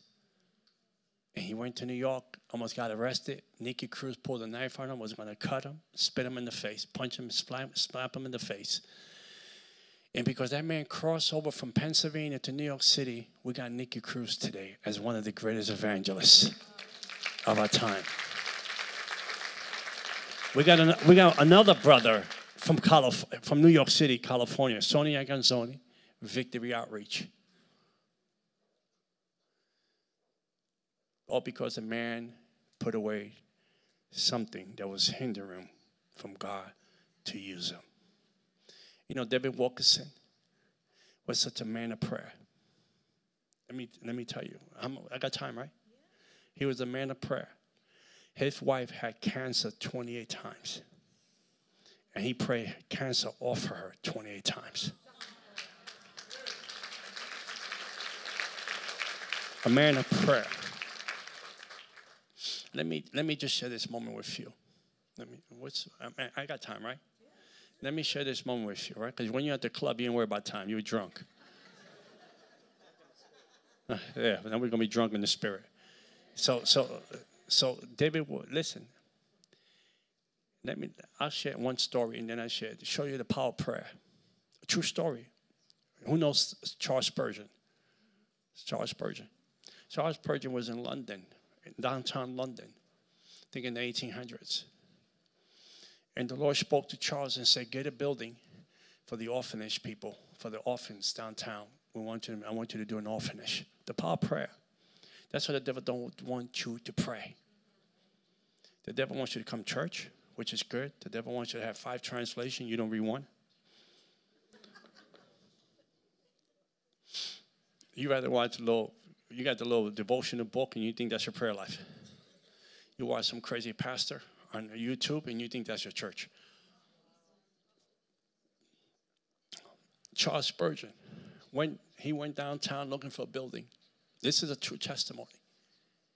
He went downtown, he saw a building, he said, oh my, this is, the Lord said, that's the one. He said that, he walked in, the real estate guy was in there. That's what we call real estate in our country, but I don't know what they call them over there. The real estate guy was there. He said, how much you want for this building? The man, I'm just going to give you a number just to show what the man said. Well, we want $500,000 for this building. And so Charles Spurgeon said, well, I'll give you 50. I'll give you $50,000 for your building. The man said, you crazy? What's wrong with you? Get out of the building. You even $50,000 you won't give me for the building. Didn't I tell you $500,000 for this building? and I'm representing the owner of the building for it's $500,000. What would you be crazy enough to make an offer $50,000? Please, sir, leave. He said, before I leave, I'll leave you my business card. He left the business card. A couple hours later, the owner of the building came into the building and saw the real estate guy and said, hey, anybody make offers in my building? He said, sir, no one today. Just one crazy guy came. And I'm not even going to tell you how much you offer for the building, because if I tell you, you'll be upset. And he said, he left his business card. So the guy said, give him the card. He looked at it. He said, Charles Spurgeon. He said, Charles was here? The Charles Spurgeon, the real Charles Spurgeon was in my building. The man said, yeah, he was here. It was stupid. The guy was crazy. I think he was front row with him. He offered $50,000. The man said, do me a favor. Go get the 50. Go get it now. Because if that man pray, he'll get the building for free.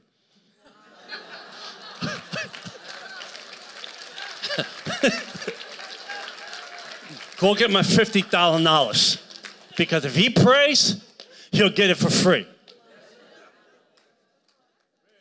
Let your life be known, because you live under the anointing, the power of prayer.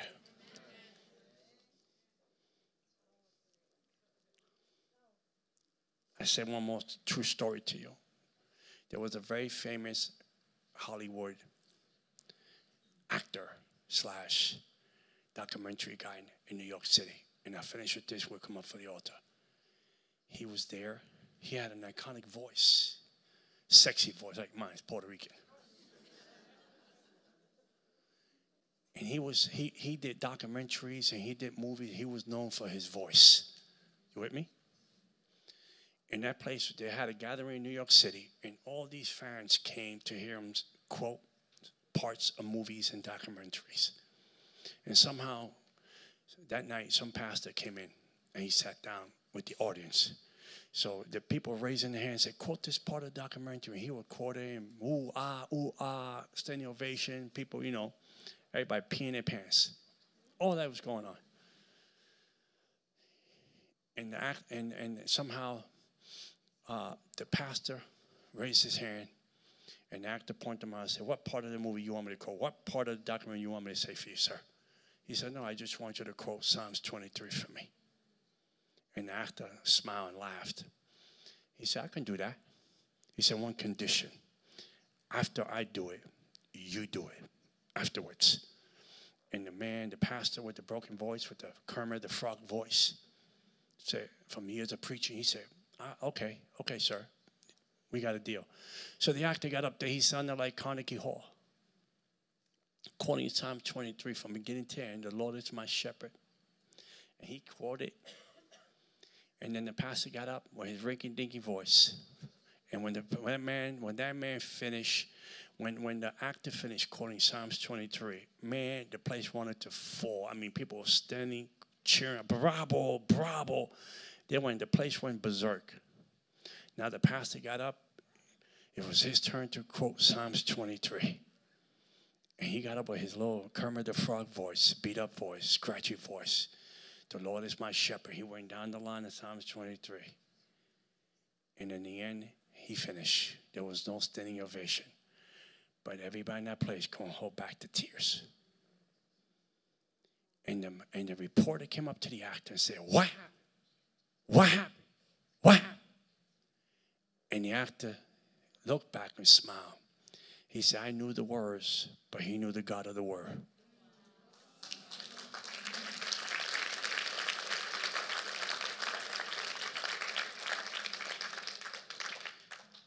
So it's not just enough to know the word. You need to know the God of the word. See, David, Psalms 23 is a spiritual warfare psalm. Let me just give you one more thing and we'll pray. Psalms 23 is a spiritual warfare psalm. We quote Psalms 91 spiritual warfare, yeah, but Psalms 23, this is what David said. I'm going to give you Psalms 23 tomorrow, the definition. I'm going to see if I break it down tomorrow. I'll just give you one part. When David said, the Lord is my shepherd, he was telling the devil, I'm in relationship with him. See that?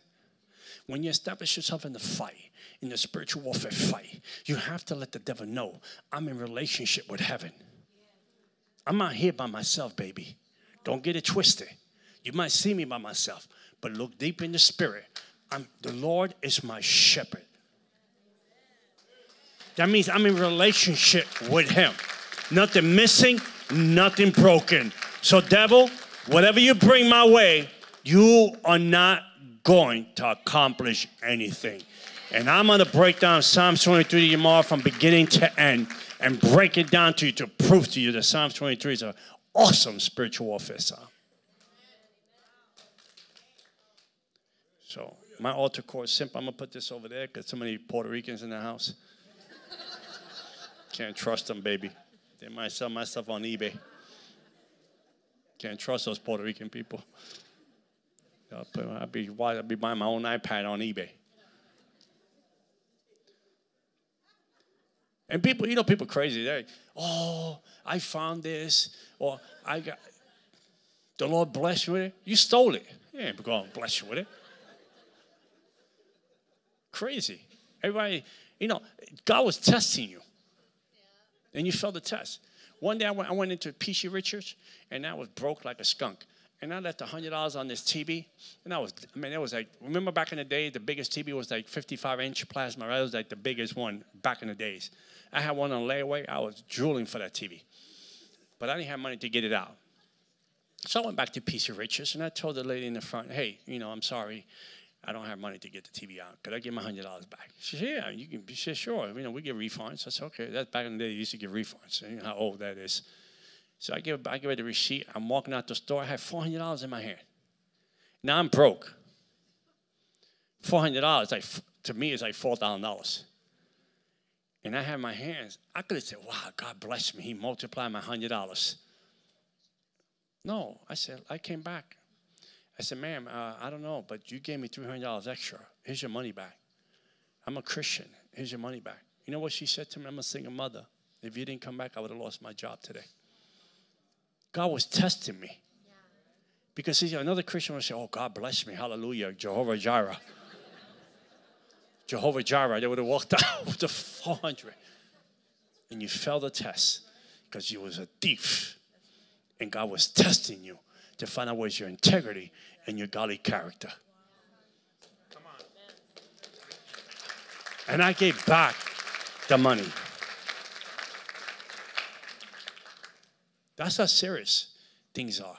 One time I was driving in New York, and you know how the police people, and I'm a whacked out Christian. I'm driving down New York, and the people, the direct traffic, the worst people in New York City, they got the worst job. I couldn't be one of those guys. And the lady said, go that way. I said, no, but I got to go this way. She said, go that way. And I give it a finger. I had to be honest. I give it a finger. I caught an ungodly moment. I went, oh, you. And the Lord convicted me. I went all the way around. It took 50 minutes to go around to say sorry to her. 50 minutes. 50 minutes around. God didn't let me go until I went all the way around and said sorry to her. You see, I'm not perfect, but I want to be genuine for the Lord. I make mistakes. I do crazy stuff. I say crazy things sometimes. But I know know how to live and throw myself in the mercy of the court and ask God for forgiveness. So I'm saying this to you. I'm putting myself on the line so you don't be embarrassed and not want to come up. Or be ashamed or feel guilty because you want to be a super Christian. You want to S on your chest and red boots. There's no super Christian. Even the one that you be a Freaky Freddy. They got one pastor on television.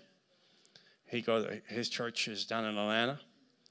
He gave permission to his deacons to grow marijuana.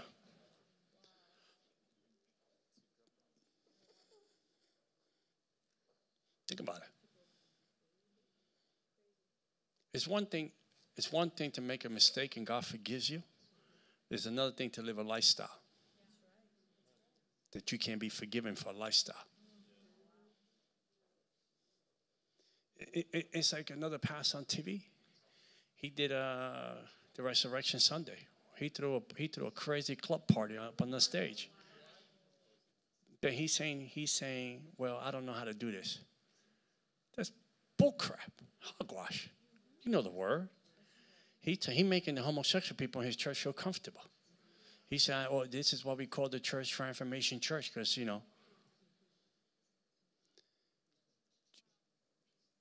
it's debauchery in the house of God.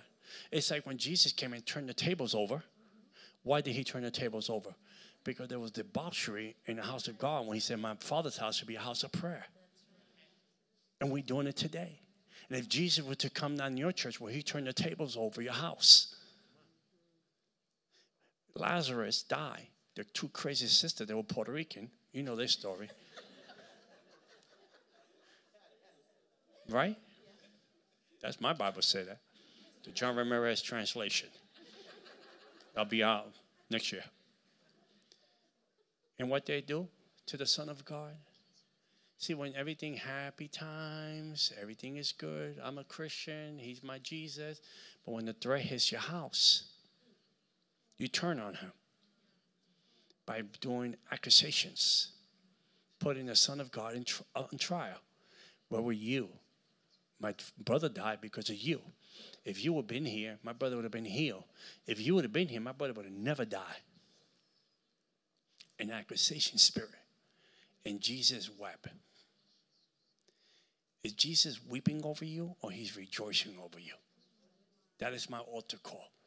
Is Jesus weeping over you, or he's rejoicing over you? Are you making Jesus Christ proud that he picked you because you're fighting a good fight? Or Jesus regret saving you because you are compromising and you have more trust in the devil than believing God? What is, are you the army? Are you the bride? Are you the body? Are you deformed? Are you on the love boat? The love boat was racist. They only had one black people. Isaac, the bartender. Racist. So you're on the love boat or you're on the battleship? See, this is a battleship church. This is a battleship church. I don't say that because I'm here. Because I've been to some churches. I've been to some churches that I preach. I'm like, Lord, help them. Lukewarm to the max. Lukewarm to the max. Churches. I've been preaching those churches, and the pastor called me. I said, yeah, your church is lukewarm. Listen, I'd rather tell you the truth and you be mad at me and you make heaven. I'll tell you the truth. When people tell me the truth, sometimes people tell me, I have great men of God that come up to me and say, John, you crazy. You need to, because I used to go to church, and when I was younger, I would sit with my legs open. I would wear 2 earrings. I would wear a hole in the pants. And I would sit there like I was sitting at the club. And I would say, well, I'm a work in progress. I'm human. That was my MO. And you know what God said with me one day? God said, I can never use you if you don't let me change you. So I started to dress up. I started to look like a real believer in the inside and the outside. Because I was still 2 years, I was still go get my coronas. Ain't gonna lie, the best beer in the world. Thank you, Mexican people. Paul to my Mexican people. See, I tell the truth, right? But you don't dare tell the truth about you. Because you don't want people to know your dirt. And the only person that can clean your dirt is Jesus. So let's do the altar call. My altar call is simple. Simple. My altar call is simple. Who you need to let go. I got Christian sisters saying my husband is Muslim. I said, how did you end up with that loco? With that loco? I mean, I'm not a Muslim, but, I'm not going to be unevenly yoked.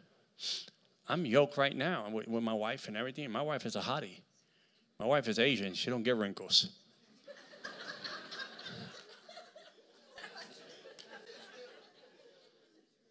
My wife is 48. You look at her, you think she's 38.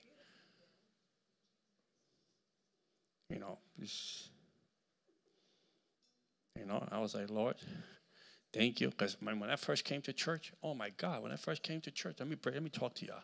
When I first came to church, I was like, Lord, save some good-looking women. They were all ugly. Ugly women to the max. I was like, Lord, save some strippers.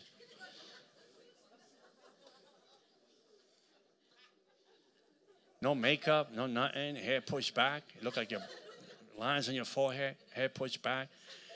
No perfume on you. You dressed with Raggedy Ann clothes, and that was holy. Oh, that's religious. You know how you Spanish people do it? My Spanish people, hola, santo, hallelujah, amén. Yo soy pastor de la iglesia de Pedro González, Juan Ramirez, Julio, Bautista. And you sitting there on religion and going to hell. And the girls are ugly as a dog. No makeup, no nothing. Don't brush your hair, don't brush your teeth, nothing. Hairs in their legs. You're like, what time zone you came out of, baby? Let me take you to get your makeup. Let me get your makeover or something. Ugly like crap. And then guys, you see the other guys with a played out, crazy, 2 sizes too big suit on them. It's a polyester. You put a match, you turn on fire.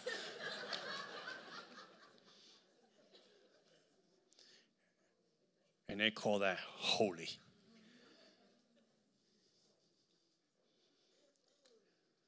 I pray, I said, Lord, and my Lord saved my wife. My wife was a Buddhist. I said, bring her. Yeah, get that Buddha fat devil out of her and get that crap out of her, polish her up, because she's good looking. That's it. Amen. You see it. Am I telling you the truth? You go to a Pentecostal legalistic church? Amén, ¿verdad? La verdad, hay unos diablos ahí. Eso no sirve. Eso no sirve, unos diablos ahí. They threw me out of a church in New York City my second year as a Christian. They told me, come give your testimony. And I finished with this. I went to give my testimony. It's one of these hallelujah crazy Puerto Rican churches. So I went over there to give my testimony. And I sat right there. And some guy sat with this crazy polyester suit. I almost caught a rash looking at him. That thing had so much brillo on it. He looked like a shark. Sitting there. And the pastor come up and said, hermano, Dios te bendiga, santo, hallelujah, esta noche. Tú vas a dar tu testimonio. Told the guy. And the guy said, no, it's not me, pastor. It's him. He looked at me. I was dressed like this. He looked at me like, and then I had a watch, and I had a chain on with, the cross and everything. He looked at me like, so I said, okay. He went to the back. He got 2 Goombas. He got Fred and Barney. He took me to the back. He said, come back, I need to talk to you. I went to the back, and I thought he was going to talk to me about protocol, how many times I had. Only 8 people in the church, 8 cats in the church. That's what he had. And he had 400 Puerto Ricans going to hell outside the church, running up and down the neighborhood. 400 people outside, he had 8 cats in the church. And he told me, come. He said, come. He said, let me talk to you in the back. When I went to the back, he said, you need to leave my church. I said, why? He said, you worldly. I said, worldly? Do I got baptized and saved 2 years ago? What do you mean worldly? What are you talking about? You didn't see my resume? I was baptized and accepted Jesus 2 years ago. He said, you got a watch on and you got a cross on. Get out of my church. Threw me out. Escorted me out with 2 Goombas. They escorted me, threw me out. I got some pork fries, some chicken wings. I went home. Legalism will kill you. Will separate you from the cross. Judgmental will kill you and separate you from the cross. Judging will kill you and separate you from the cross. Unforgiveness will take you to hell. Lukewarmness, God will spit you back out. Compromising in the church today, not a dime a dozen, you won't get to heaven. God gives grace to genuine believers, but he judges people that's playing with fire.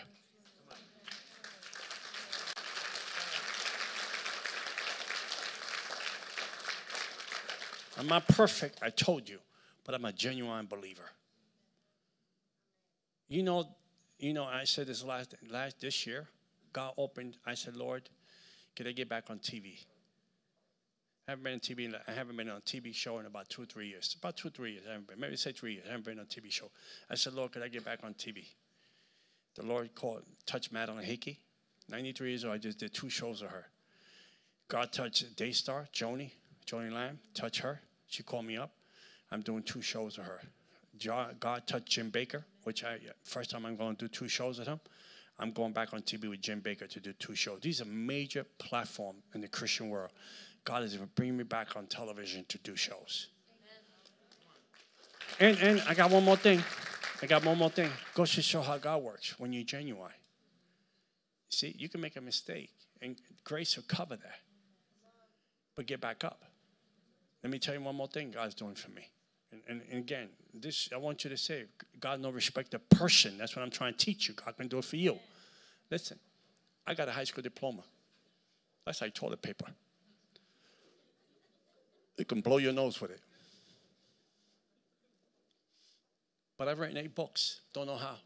By the anointing and the power of the Holy Spirit. 8 books. I want you to catch this. I'm getting, and God willing, in Jesus' name, I'm getting a doctorate degree from the University of Light Christian University by Dr. Wingate, that Creflo, Joyce Myers, Benny Hinn, Kenneth Copeland got the degree from there.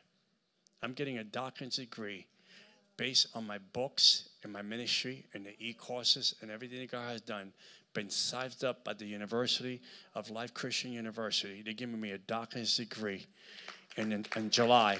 And they're giving me, amen? They're giving me, and I'm going to tell you, let me just say one more thing. And they're giving me a bachelor's degree as well. And they are also ordaining me as well. No, I want you to catch this. This is what I'm saying this to you. It's not about, that's a prepaid, turn it off. I'm saying to you this. This is what I'm saying to you. You're not defined by your DNA, your nationality, your culture, or your neighborhood. You're a child of heaven. All you have to do is give God back the pen of your story. That's what you have to do tonight. Lord, I give you back the pen of my story. My father was a drunk. My mother was beat up. We had government cheese. We had welfare. That was my dad. Food stamp was my dad for years. But it's not where you start, it's where you want to finish. Look all what God has done. And if once all those things come to my life, I'll still be John Ramirez. I'll still be the donkey that was tied up. I go everywhere. I get stopped everywhere. I take pictures. I talk to people. I shake people's hand. Because I am grateful for the moments and the seasons that God has given me. Because if it wasn't for him, I couldn't shake your hand. So I am indebted. I'm in debt to this, to the cross of Jesus Christ. Amen? So my altar call is simple. We can stand up. I want you two to come because God's going to do something special for y'all. Amen? Y'all live together? You hang out together? What do you do together? What do you do? You just met? I know you ministers. I've seen you before. We cast out demons. You cast out demons? I'm famous on the internet. Oh, really? Well, you got to show me your stuff. You got to show me your stuff. No, not now. Show me later before you go so I can team up with you. Yeah. Amen? Yeah. Let it go, let it go, let it go, let it go. Let it go. Let it go. Don't worry about it. Don't worry about it. In the name of Jesus. Don't worry about it. Okay. Okay, I don't read. What does that say? Let me see. There you go. Wow. You're on the money. All right, don't. Yeah. Okay. All right, I read it. No, you don't get up there. Stay right there. Because you're a man? Huh? Because you're a man? No. Because you're not brown. You stay there. Ah, I want to help you there. I was down there with you all this time. Okay? Now, my altar call is simple. Listen to me. Listen to me.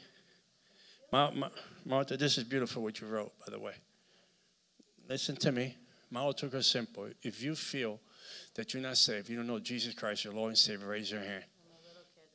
Raise your hand. I want to see your hand. Lift it up high. Thank you. Amen. Anybody else? Anybody else? Anybody else? Don't know Jesus as your Lord and Savior? Come over here. Come over here. Confess Him in person so God will confess you in front of the Father. Jesus will confess you in front of the Father. Come here. Anybody don't know Jesus as your Lord and Savior, just come right on this side.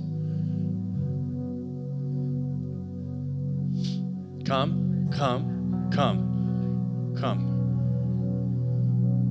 God bless you, my brother. Man, come right there. Right there. Amen. You with me? You can't make this mistake. This is not how good I am, how many good works I've done. That don't work in heaven. That doesn't work that way. There's a man that paid a price, and He's adopting you today because you on the foster care list, and heaven wants you. Heaven wants you. Don't worry about it. I got this. Heaven wants you. One. Anybody else? Anybody else? Anybody else? Anybody else? Anyone else that wants Jesus to be their Lord and Savior of their lives? So everybody here is saved, right? Everybody's on fire for Jesus. Because if Jesus will, no, let me say something.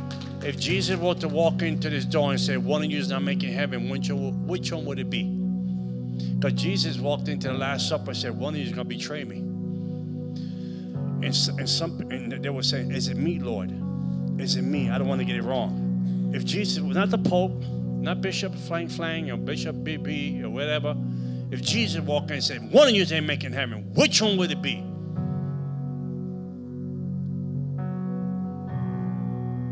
Amen? This serious moment. Listen, I gave my life to Jesus, everything. I left the clubs. I left the hangouts. I left the beer. I left the women. I left everything behind. I want nothing. I left everything. I left everything to follow Him. I left furniture. I had to get rid of my car. I got rid of all the furniture. I got rid of everything. I was living in an apartment that was called, the gate called Beautiful, so to speak, in the book of Acts. And I was crippled spiritually, sitting in an apartment with no furniture, nothing to sit on. But I had Jesus in that apartment, and I would look out the window and I would say, did I make a mistake? Look, I have nothing. When I was in the witchcraft, I had furniture, I had cars, I had friends, I had liquor, I had lounges, I had clubs to go to, and I'm just sitting looking out a window with no one to sit with me or dine with me or eat with me. And then when I went to the church, almost 2 years, the church didn't fellowship with me because they was afraid. And I left it all to follow Him. No money, nothing to eat, nothing. My mother had to buy me a television, and I didn't have no money to buy my own TV. Because all the money came from witchcraft. All the money came from rituals and ceremony, and they hired me for witchcraft, to put witchcraft on people, destroy people's life. I got paid. And God has given me more today than anything I can ever imagine or think in my life. And I'm not talking about just money. I'm talking about relationships, friendships, real people in my life. You know, these wonderful people, they love me for who I am. They don't love me because I'm a minister. They love me because I'm a friend. This minister want to hang out with you because you're a minister, but they don't want to hang out with the real person. Sad. The church want to hang out with popular people. How stupid are you want to hang out with someone popular? Hang out with Jesus. He's more popular than anybody on the planet. Amen. Let's pray. All right. Stay right there. My sister, raise your hands. I'm over here. Raise your hand. Let me help you. Turn around. Raise your hands. Raise your hand. Okay. Raise your hands. Let's see how much you're going to see now. Let's see Jesus. Let me help you. Okay. Let me help you. Raise your hands. Okay. It's your choice. You want to be free? Let's do it together. Let's fight together. Let's win together. In the name of Jesus. Say, Lord Jesus, right now, in the name of Jesus, name of Jesus, right now. Right now. And then you have to listen to what I'm helping you with. Say, Lord Jesus, I come today so you can set me free. Whatever tormented me. Okay, well, let's do it, my sister, right now. Talking is not going to solve it. Confronting it will receive. You will have the victory. Okay? Raise up your hands, because if you want the victory is yours. That's what God brought you here. God brought you here for your victory. It's up to you, because God will do his part, but he'll never do yours. Okay, I don't care what you see. I want you to see your victory. Okay. You know what, my sister? You let me know when you're ready. Let me know when you're ready. Let me know when you're ready. When you're ready, and then we'll do it. If you're not ready, then I'm not here to entertain and give a show. The devil's not taking me that route. Amen? Either God will always do his part, but he'll never do yours. So when you want deliverance, you come up and say, Lord, I'm here. I give you my Isaac. I surrender all to have it all. So I do my part. So two hands. Put up a hand, my brother. Touch and agree. There's heaven in you, and you be free. So let's raise your hands right here. Huh? No, I'm doing right now. I'm just doing receiving Jesus as your Lord and Savior. You. And then we're going to do deliverance after, my brother. Don't go far. Stay right there. So right now, say, Lord Jesus, I come today. People, listen. This is a moment. If you lukewarm, repeat the prayer too.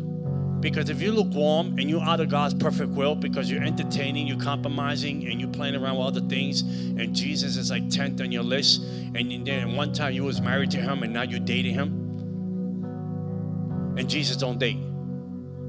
And you know what? You know what the lukewarm Christian is? A lukewarm Christian is this. A lukewarm Christian is a person that knows Jesus, but he's not excited about him anymore. Okay? That's a lukewarm Christian. I know him, but I'm not excited about him anymore. And if that's your life, that you know him, but you're not excited about him anymore, then that's a lukewarm Christian. I've been there. Believe me, I ain't gonna lie to you. I'm not ashamed to tell you about my dirt. But God has put me on fire, and I'm on fire for him, and I continue to be on fire for him, and I continue to walk with him, and pressing on, and pressing on, and pressing on. And listen, I was in New York. I got already 3 shots in my eye. God can heal me in a minute, but if he wants to do that, and I got to go back on May 8th to get another shot, the needle goes right through, and it pulls right back out. I do it. And what I'm saying with that is whatever it takes to walk on him, whatever I have to accomplish, whatever I have to do, whatever I have to do to walk on him. If it's dirt to eat, I eat dirt. If he tells me to do this, I do this. I want to make sure, because the fear of the Lord is saying one thing. I don't want to disappoint him. With me? So if you lukewarm, then you repeat this prayer, because if you look at the list and you make an assessment and he's not on the top of your list, being number 1, we understand you got family. We understand you have a wife, you have a husband, and you got kids. But Jesus should be number 1 in your house. Because you'll never see an open heaven, and your house is not aligned with heaven. Another thing about your people's houses, and I say this because my house been through this. Okay, I'm not gonna lie. I'm very transparent. My house been through this. If there's no order in your house, and your wife is trying to run the show. Okay, if your wife is trying to run the show and you don't have the order of heaven in your house, you'll never see God's blessing, because God doesn't bless something that is disaligned. And if you're not doing the right thing with your wife, okay, God will never answer your prayers. There's a balance. I'm married a year and a half. It's easier to cast out a devil than be married a year and a half.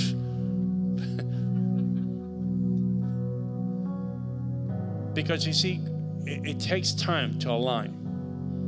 It takes time to get a rhythm.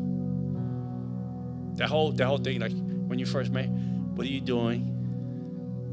You're on the phone with her, and you're both breathing. What are you thinking about? You miss me? Some days over, baby. You didn't do nothing. You can manifest you want. I got you. I'm here. I'm here to help you. You manifest all you want. You're not gonna, see, the enemy wants to distract from the anointing. And it's not her. She's a good person, good sister, good husband. The enemy wants to distract, to put up a show, to take away from the anointing. You're not going to draw me to that arena. I've been there, done there, got the t-shirt. So, Father, in the name of Jesus, we come right now. We ask you to forgive us. We repent from here, for now, for yesterday, and the things that we have done. Mind thinking, words, thinking, thoughts, and behaviors. We're going to cover it all tonight. We're going to ask you to forgive us. We truly repent, not remorse, because you don't forgive remorse. You forgive true repentance. And we ask you, in the name of your Son, cleanse us, forgive us for our compromising, for negotiating with the world, with the devil, and with things that doesn't represent you. Please, Lord, have mercy on us. Put us back in your perfect will so we can be the vessels of honor, the arrows in your quiver. And you could be proud that you picked us. In Jesus' mighty name, amen.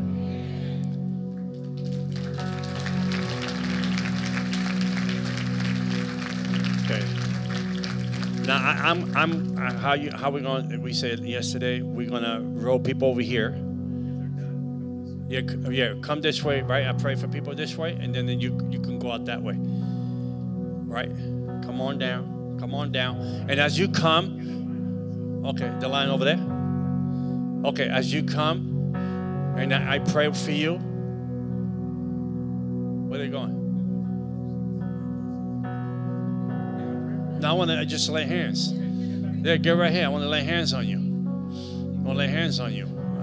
Yeah. After I lay hands on you, then you can go that way. My brother, you're a champion Jesus. Amen. Amen. I see Hallelujah Boulevard one day. There's a Hallelujah Boulevard, in case you don't know. Around the block, there's a Chick-fil-A.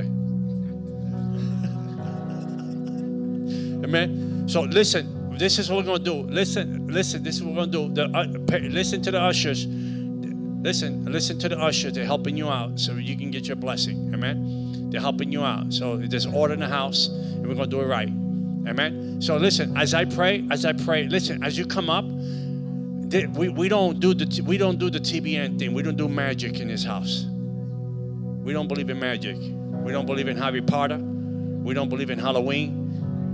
We don't believe in soul seed. We believe the Holy Spirit set you free. But you have to come in agreement. Listen, you have to come in agreement. Come in agreement with the Holy Spirit as you come. Whatever you're struggling with, whatever is hindering you, delay, blockages, tormenting you, whatever devil is trying to deplete you, destroy you, any devil, any generational curse in your family bloodline, every hindering, every delay, every blockage, every demonic attack over your life, you know the name of it.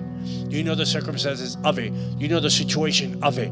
Now you bring it to the altar, and I come in agreement with you and the Holy Spirit, and we destroy it, and then you get the victory. Amen? Don't come to the altar hoping you're going to get a word from the Lord. We don't do magic here.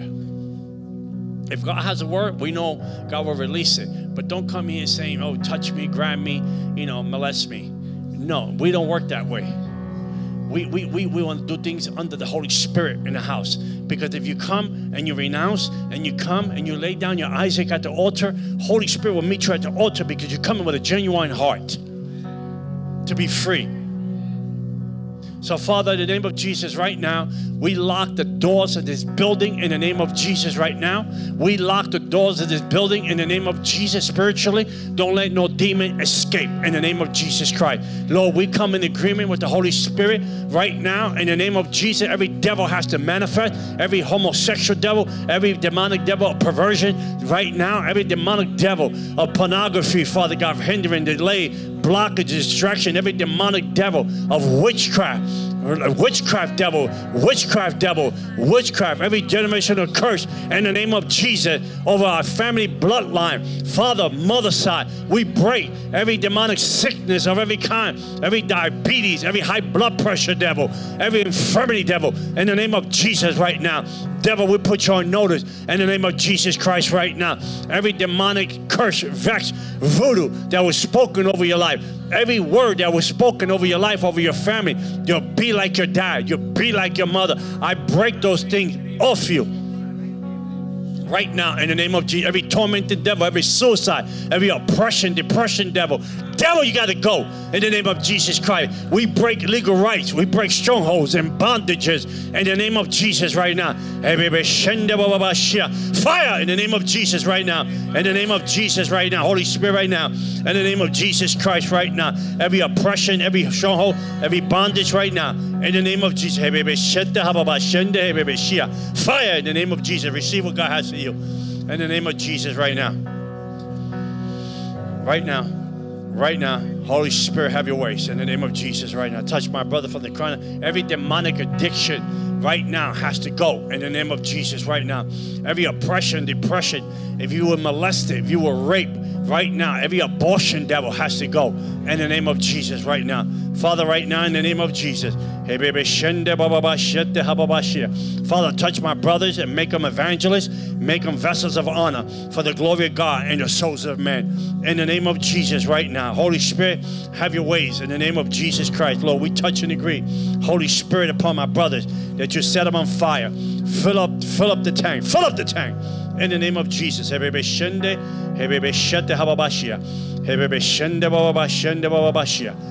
in the name of Jesus right now. In the name of Jesus right now. In the name of Jesus right now. In the name of Jesus, right? Every tormenting devil. In the name of Jesus Christ right now. Holy Spirit, have your ways. Right now. Right now. You got to go. You got to go. You got to go. You got to go in the name of Jesus. You got to go in the name of Jesus. You got to go in the name of Jesus. You got to go in the name of Jesus. In the name of Jesus Christ right now. Holy Spirit, have your way. Put the fire upon this devil. Now, my sister, this devil, in the name of Jesus right now. In the name of Jesus right now. In the name of Jesus right now. Right now. Break every stronghold. We break every bondage in the name of Jesus right now. Right now. In the name of Jesus right now. Holy Spirit, have your ways. Right now. Right now. Right now. Fire. In the name of Jesus right now. In the name of Jesus right now. We touch and agree with the Holy Spirit right now over your life. Fire in the name of Jesus right now. In the name of Jesus. As I go. Go down there. Okay. In the name of, okay. And amen. In the name of Jesus right now. Huh? Over here? Okay. Father, right now. Okay. Right now. Hey, baby. Shende. Do me a favor. People, move back a little bit. Move back a little bit. Move back a little bit so I can get down here with y'all. Come in agreement in the name of Jesus. Hey, baby. Shende. Hababashete. Hey, baby. Shende. Bababashia. In the name of Jesus. In the name of Jesus. Right now, Holy Spirit, right now, we smite these devils with the blood of Jesus. Father, right now, we smite these devils with the blood of Jesus. We smite them in the name of Jesus Christ right now. Holy Spirit, have your ways.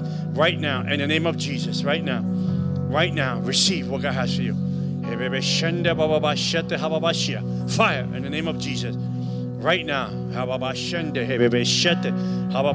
Abandonment devil. Right now. Devil, you're a liar. Right now, every devil tormenting his brother. Fire! Receive what God has for you. Let him go. Turn this way.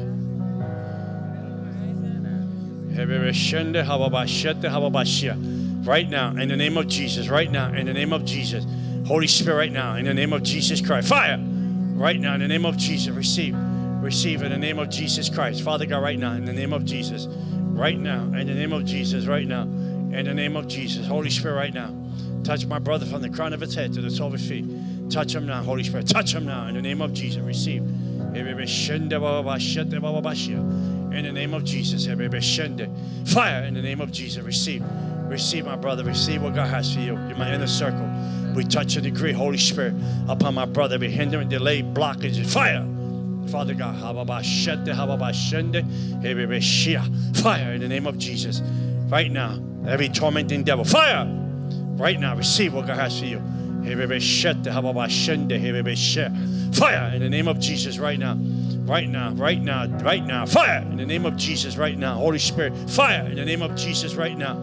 Right now, every hindrance, every delay, every blockages, every distraction against you. In the name of Jesus right now. Right now, right now, right now, right now. Put the fire of God upon every demonic stronghold right now. In the name of Jesus. In the name of Jesus right now. In the name of Jesus. In the name of Jesus. In the name of Jesus right now. In the name of Jesus. Holy Spirit right now. Right now. Fire. Touch and agree. That's right. Touch and agree. What I got over here. Anybody. Right now. That's all right. In the name of Jesus. In the name of Jesus. In the name of Jesus.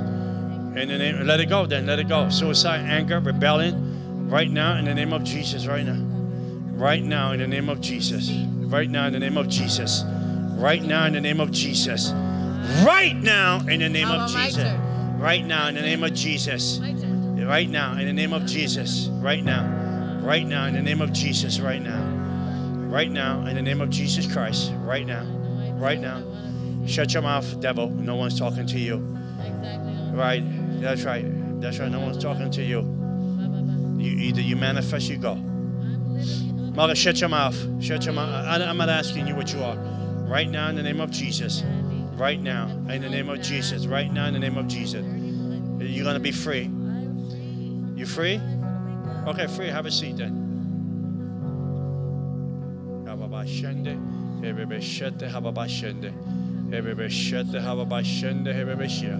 Right now, right now, right now, right now, right now, right now, right now, right now, Holy Spirit, right now, right now, right now, break, right now. That's right, that's right, break in the name of Jesus, break. And then fire in the name of Jesus. Receive what God has for you. Receive, receive, receive. That's right. Keep coming out. We got to get a basket over there. Raise your hand. Don't be distracted. Raise your hand. Receive what God has for you. Right now. Right now. Drink the blood and die, devil. Right now. Fire in the name of Jesus right now. Fire in the name of Jesus right now. Right now. Right now. Every tormenting devil. Now in the name of Jesus. But the fire, God, upon every tormenting devil. Fire in the name of Jesus Christ right now. Release her now. Release her. Release her in the name of Jesus. In the name of Jesus right now. Fire in the name of Jesus right now. Set her free, Lord. Fire in the name of Jesus. Fire in the name of Jesus Christ. Receive right now, right now, right now. Raise up your hands. So, Lord, I surrender all to have it all in you. Right now. Fire right now.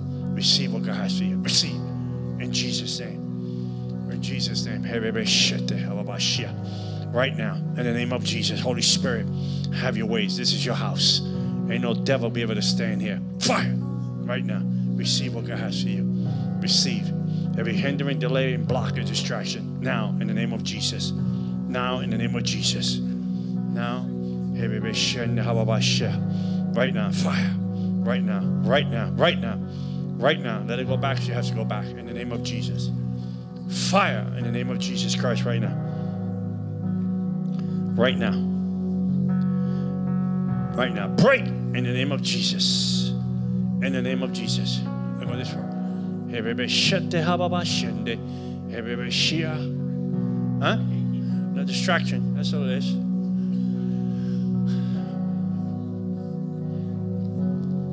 Right now. Right now. Fuego. Right now. In the name of Jesus. Right now. Receive. In Jesus' name. Receive. Hallelujah. Fire. In the name of Jesus. Right now, Holy Spirit, breathe on her. Every hindering, delay, blockages right now. Breathe on you. Breathe. Fire. Jesus, Jesus, right now. Receive, guys. Right now. Right now. In the name of Jesus. Fire. Touch and agree. Holy Spirit, touch and agree. In the name of Jesus. Ready? In the name of Jesus. Right now.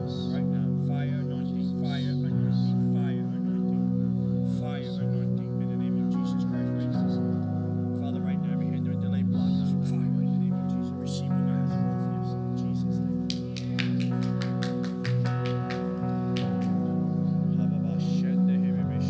Listen, I want to say something real quick. If I pray for you and you grab the book, make sure you go out there and do the right thing. I know where you live. In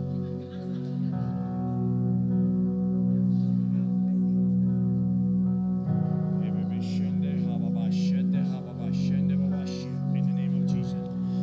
Right now, fire. In Jesus' name, receive what God has for you. God is bringing a fresh anointing upon my brothers and sisters. Go that way, right? Right now. I don't know which way to go. I don't know which way to go anymore. I go that way? This way? Right now. Right now. Raise up your hands. Right now. In the name of Jesus, Lord. In the name of Jesus, Holy Spirit, right now. In the name of Jesus, Lord. Touch and agree. Touch and agree. Fill up your cup. Fill up your cup. God is giving you new wine for new wineskin. Right now. Right now. Over your life. Over your purpose. Over your destiny. In Jesus' mighty name. Receive. Fire. In the name of Jesus.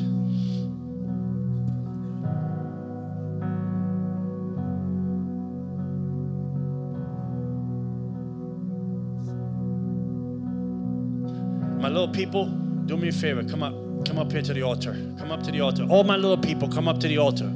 You little people, not you. You, how old are you? How old are you? You're not little. Get step down. What's wrong with you? My little people like this. My little people. All my little people. Where my little people? Where my little people? Turn this way. You my gang. Turn this way. Turn this way. Watch these people. Watch the old people. I got you. I got your back. All my little people. There's more coming? Where are they? All right, bring all my little people to the altar. We're going to do a separate altar call for you because you're special for Jesus. Just stay right there. You're special for Jesus. Listen, in the Bible, God had all young people. Esther, David, Daniel, all young people. God loves young people. You little on the outside, but you're big on the inside. Man, all young people, come up to the altar. Y'all ready? You're married? Wow, long time? All right. How much? 43 years. Praise the Lord. Hallelujah. Hold this.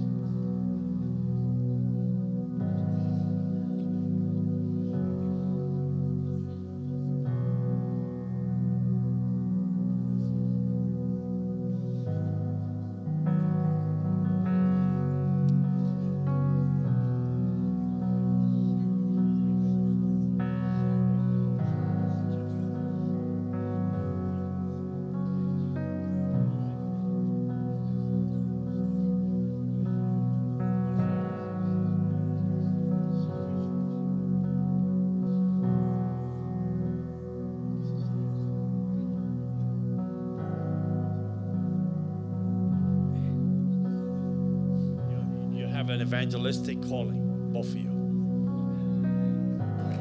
Right? Oh, where we at? Bring them out this way so I can bring them out. My sister, step back a little bit so I can help you. Raise up your hands. In the name of Jesus right now, Father, we just touch and agree. Touch and agree, Holy Spirit. Touch and agree. Touch and agree. Touch and agree. Touch and agree. Fire. See what God has for you. What teenagers? Yeah, teenagers, yeah. Yeah, behind them. Yeah.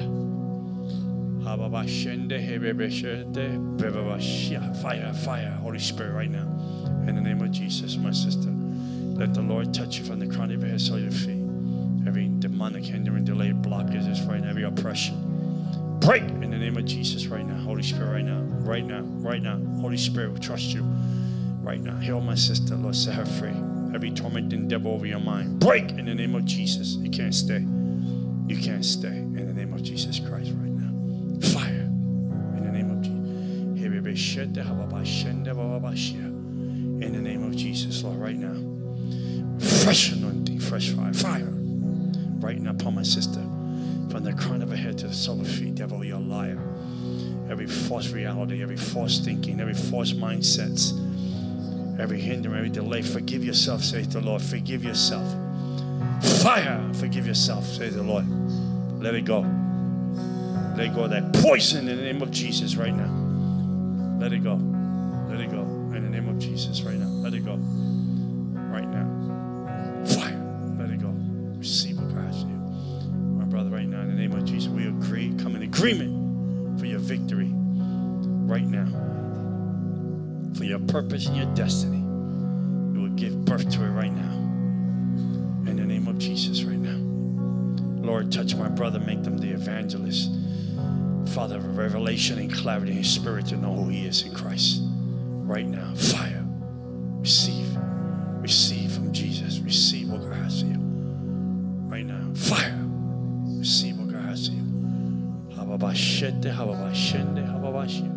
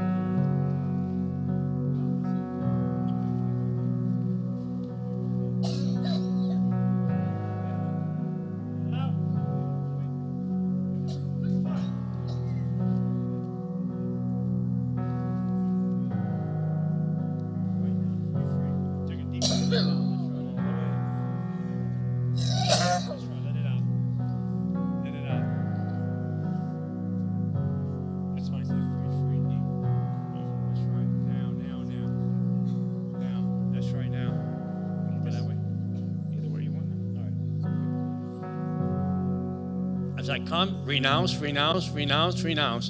Don't let the devil fool you. Don't let the devil know something's wrong. Let me pray for your brothers right here. And then you give me your YouTube stuff. I want to see who you are.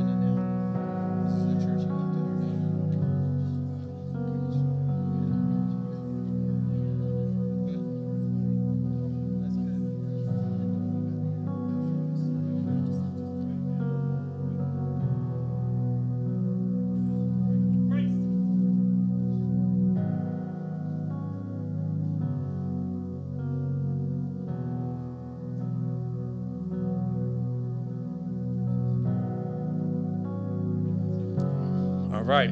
Listen, right where you are. Right where you are, right there. Raise your hands. You're going to repeat after me. You raise your hands. Okay? Jesus loves you. He made you. He gave you a birthday. He sent you at the time because you are important to Him. I don't care who you're born with. I don't care where you're born. You have greatness in you. You have purpose in you. You have destiny in you. Don't look at yourself by the size of your neighborhood, the size of your family, or the size of the things in your family that are shortcomings. Say, Lord Jesus, I come today. I want to hear all of you say it loud. Lord Jesus, I come today. I give you my life, complete and fully.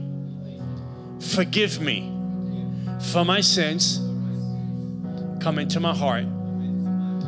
Y'all got to repeat too. I'm watching y'all. Y'all with the good looking hair. Repeat. Come into my heart. Be my Lord and Savior. I give you the pen of my story. I will never, ever, ever see a day of sickness in my life. I will never, ever see a day of backsliding in my life. I will hold on to my innocence and to Jesus Christ. Bring the right person into my life. I will give it all to have it on Him. Give me wisdom. Give me knowledge. Give me anointing. Give me revelation. Give me clarity. And give me relationship, intimacy with you. Lord, you love the little people. Lord, you love the little people. Say it after me. It's that simple. I renounce every social media, every generation of curse in my family bloodline. That's not my identity. I'm in Christ now. That's my identity. My new one and forevermore. In Jesus' name. Amen. No yawning. Amen. Now you're part of the army. Amen. That's right. In Jesus' name. So, Father, we break backlash, retaliation, revenge spirit, transfers of spirit, retribution devil, reinforcement devils, monitoring devils. We break witchcraft, generation of curses, bloodline curses, words that we've spoken that are not of us, of you. We break every demonic word that was spoken over our lives in the name of Jesus.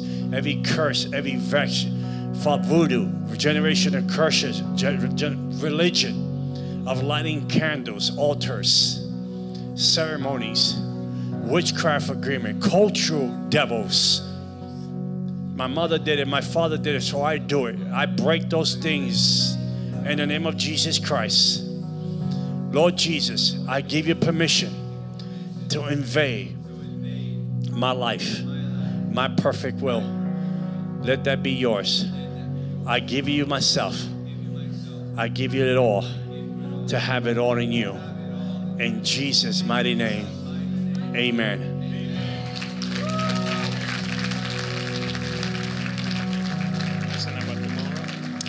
Amen. So guess what? Round 2 tomorrow. Are you guys ready?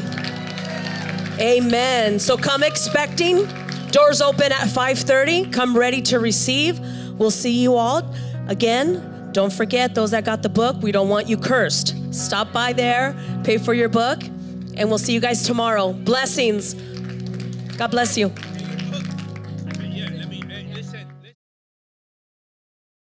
Don't let me backslide. Don't let the demons go home with you. You don't pay that book.